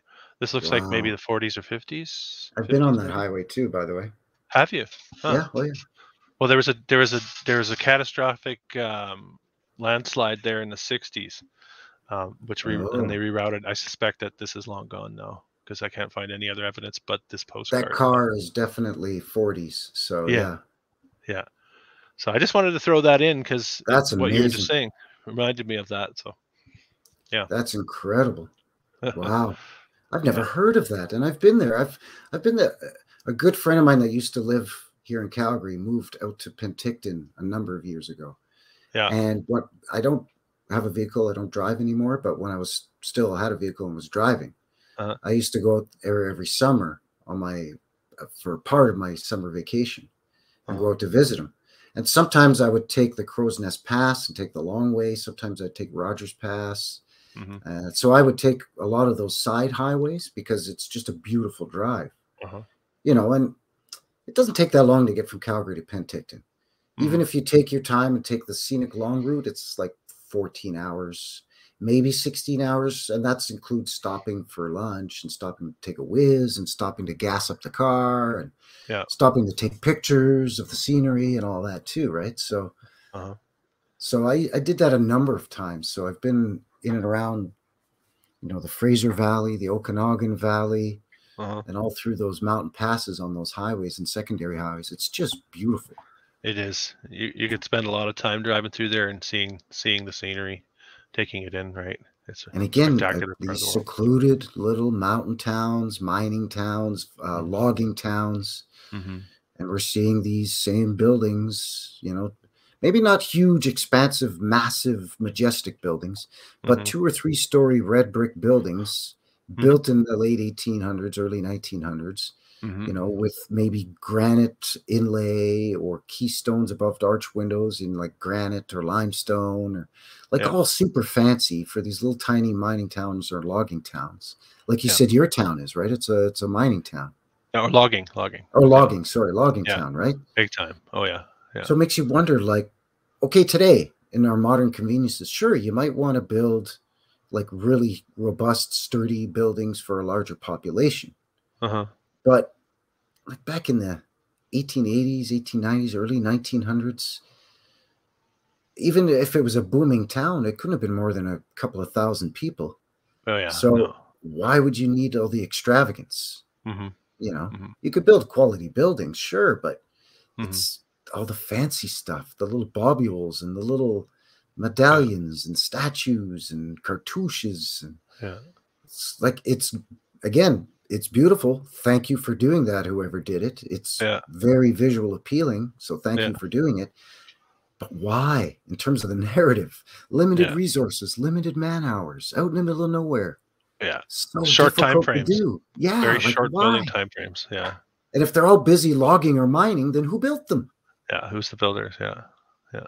Like the guy who opened the mercantile, build the mercantile? I don't think so. Yeah, that's a good point, Did the right? preacher build the church? Probably not. Just Yeah. saying, probably All, not. all we're saying is that there's more to the story, and we want the truth. I think That's right. we hunger for the truth, right? I do And anyway. speaking of story, Yeah. before we depart for the evening, Yeah. I was wondering if you wouldn't mind just quickly retouching on earlier before we were recording. Uh-huh. You talked about a friend of yours who was drilling and Oh found yeah. something down. Do you mind just Yeah. sharing quickly again that story one last time, just for the Sure. viewers/listeners? Because I find that's just almost a textbook perfect example of everything that not only you and I have talked about here tonight, but Yeah. everything that almost everybody in our community talks about all the time. Yeah. Well, I think they were. I don't know exactly what they were drilling for. If it had to do with oil or what, I should know, but I don't. He was actually Aboriginal chief of the region, um, and he's also in my age bracket. I've known him since he was young, and Okay. he came over one day and told us the story of how they were drilling just north of town here, got about 300 feet down, and they drilled through a tree, like a tree, not a petrified, nothing like that. This was wood. This was a wooden tree. Like a still wooden, not like you said, not petrified, not No, it was turned just to mush, yeah, but a still wooden still tree wooden tree. trunk. Yeah, he How said many it's feet about down? He said about 300. 300 feet That's what he said. Yeah, I don't below know. the mud. I don't think he was making it up. Again, not well. I mean, let's face it. If anybody's going to know about trees and nature, it's probably going to be a First Nations Indigenous person. Let's face it. Yeah. Especially if they're also attached to, drilling or logging or mining or anything like that too, right? But I mean, again, we want to reiterate: not a boggy, mushy, rotted tree or a petrified wood tree, but an actual tree. He was clear in that. Wow, like that it's just like we would have a tree on the surface. Yeah, it's neat, there right? you go. There you go. Yeah. So not only evidence of potentially a mud flood, but that the mud flood would have to have been fairly recent. Yeah, like within the last, let's say, I don't know, let's say from now to maybe going back to maybe, let's say, 1800. Sure. Just to throw a number out there, because once you start getting into it's been down there for 250 years, 300 years, 400, it's going to rot. Yeah. I mean, if it's mud and it stays wet and boggy, it's going to rot. If it's dry like it is here, it's eventually, yes, it's going to basically calcify or petrify, what they call petrify or whatever, mineralize itself, right? Yeah. And basically turn to stone, for lack of a better term. Yeah. And well, so for it to still be wood and not rotted or petrified, it had to have been buried in the mud, I don't know, within 200 years, say. Not 10,000. I'll tell you that much. Exactly. So there's a hole in the narrative right there. Yep. Right. I love that story. That's great. Yeah. Not to mention that all the trees and all those things are like the age of the foliage doesn't go back much further than 200 years. If you find a 200-year-old tree in our forest, it's an oldie. It's an oldie.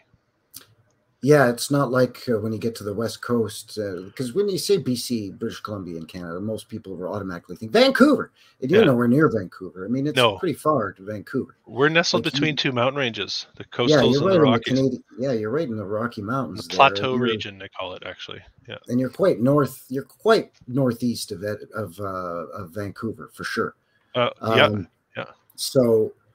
So yeah, we're not talking the big redwoods that are in Vancouver that are similar to the ones that are in California.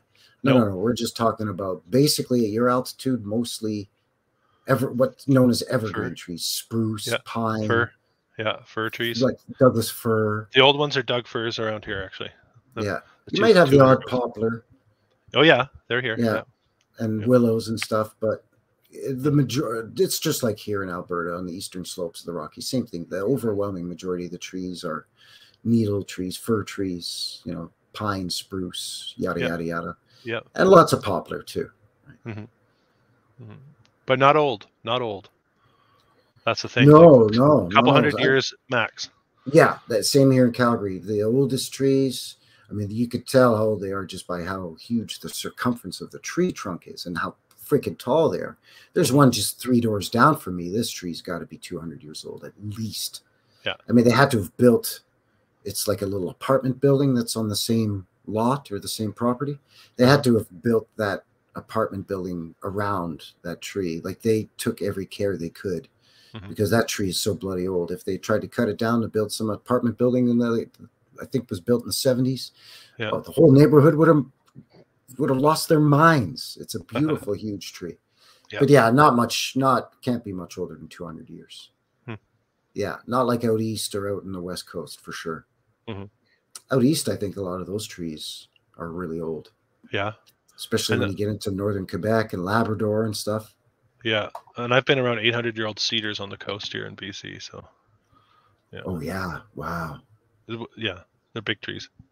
Yeah, and that's mostly what, when people think of like the equivalent of the California redwood trees, ours aren't actually redwoods, they're cedars, which are very similar but not the same, right? No. Yeah, okay, but they're similar, and it's a similar tree. Very similar, yeah. Yeah, okay, that's kind of what I thought, but I wasn't sure, so thanks for confirming that one. All right, my friend, I think that's I'm sorry, I don't mean to rush you out of here, but I'm just running out of steam. A guy's no, it's fine. tuckered. This has been good. This has been good. Yeah, I appreciate the conversation. Yeah, me too as well. Definitely. And keep doing your thing over there at Old World Exploration. It's great content. I love it. Thank you. Like I said, it grabbed me right away when I saw Calgary, and then I'm like, oh, he's done other Canadian cities. And I'm like, oh, he's doing all kinds of cities. And then I see these pictures, and I'm like, wow, just wow is all I can say. It's fun, and you seem like you're having fun doing it. I am. Am I nuts, or once in a while because you said you're a dad? Once in a while, do you have one of your kids on with you commentating as well? I had a couple of my kids sit in on a few videos. Yeah. Yeah, I thought so. I thought it'd be fun. That's pretty cool. That's pretty cool. Yeah, they like it too. They know they'll see stuff and they'll say, "Oh, Old World. That's Old World, Dad." Well, I mean, out of the mouths of babes, right? They're not going to necessarily consciously censor themselves like many of us, quote unquote, grown-ups feel that we have to do sometimes, especially on social media, right? So, but I mean, a little kid will just say what they want to say. And I think that was pretty awesome. I was pretty sure it was you that I had watched a couple of those. Yeah. Yeah, it could be. That's pretty cute. That's pretty cool. Well, they get them while they're young with the indoctrination. So we got to throw some truth at them while they're young too, Absolutely. Yeah. Give them some balance in their lives. Yep. All right, my friend. Well, thank you once again for joining me tonight. I really, really appreciate it. It was a great chat. Thank you for your time. And thanks for extending the initial invite that kind of gave me the opportunity to feel free to extend my hand out. So yeah, we'll do it again. That's great. That's great. Yeah, anytime. I'm looking forward to doing it. Yeah, anytime. We've got our contact info. So yeah, anytime you want to do it, looking forward to it for sure. All right. Take good care. All right. Have yourself a good night. Take care. Good night. Thanks a lot. Cheers. Yep. So I think that's going to seal the deal here for me tonight at New West Reset. Once again, I want to thank my new friend over at Old World Exploration. And of course, down in the description, I'll have all the links for his channel. If you're not already, I can't imagine that anybody who's familiar with me is not familiar with Old World Exploration, but just in case, go by, show him some support, say howdy, and check out his fantastic content. Again, these pictures are outstanding. It's great stuff. So until the next one, have yourselves a good one. Take care, and thanks a lot. Cheers.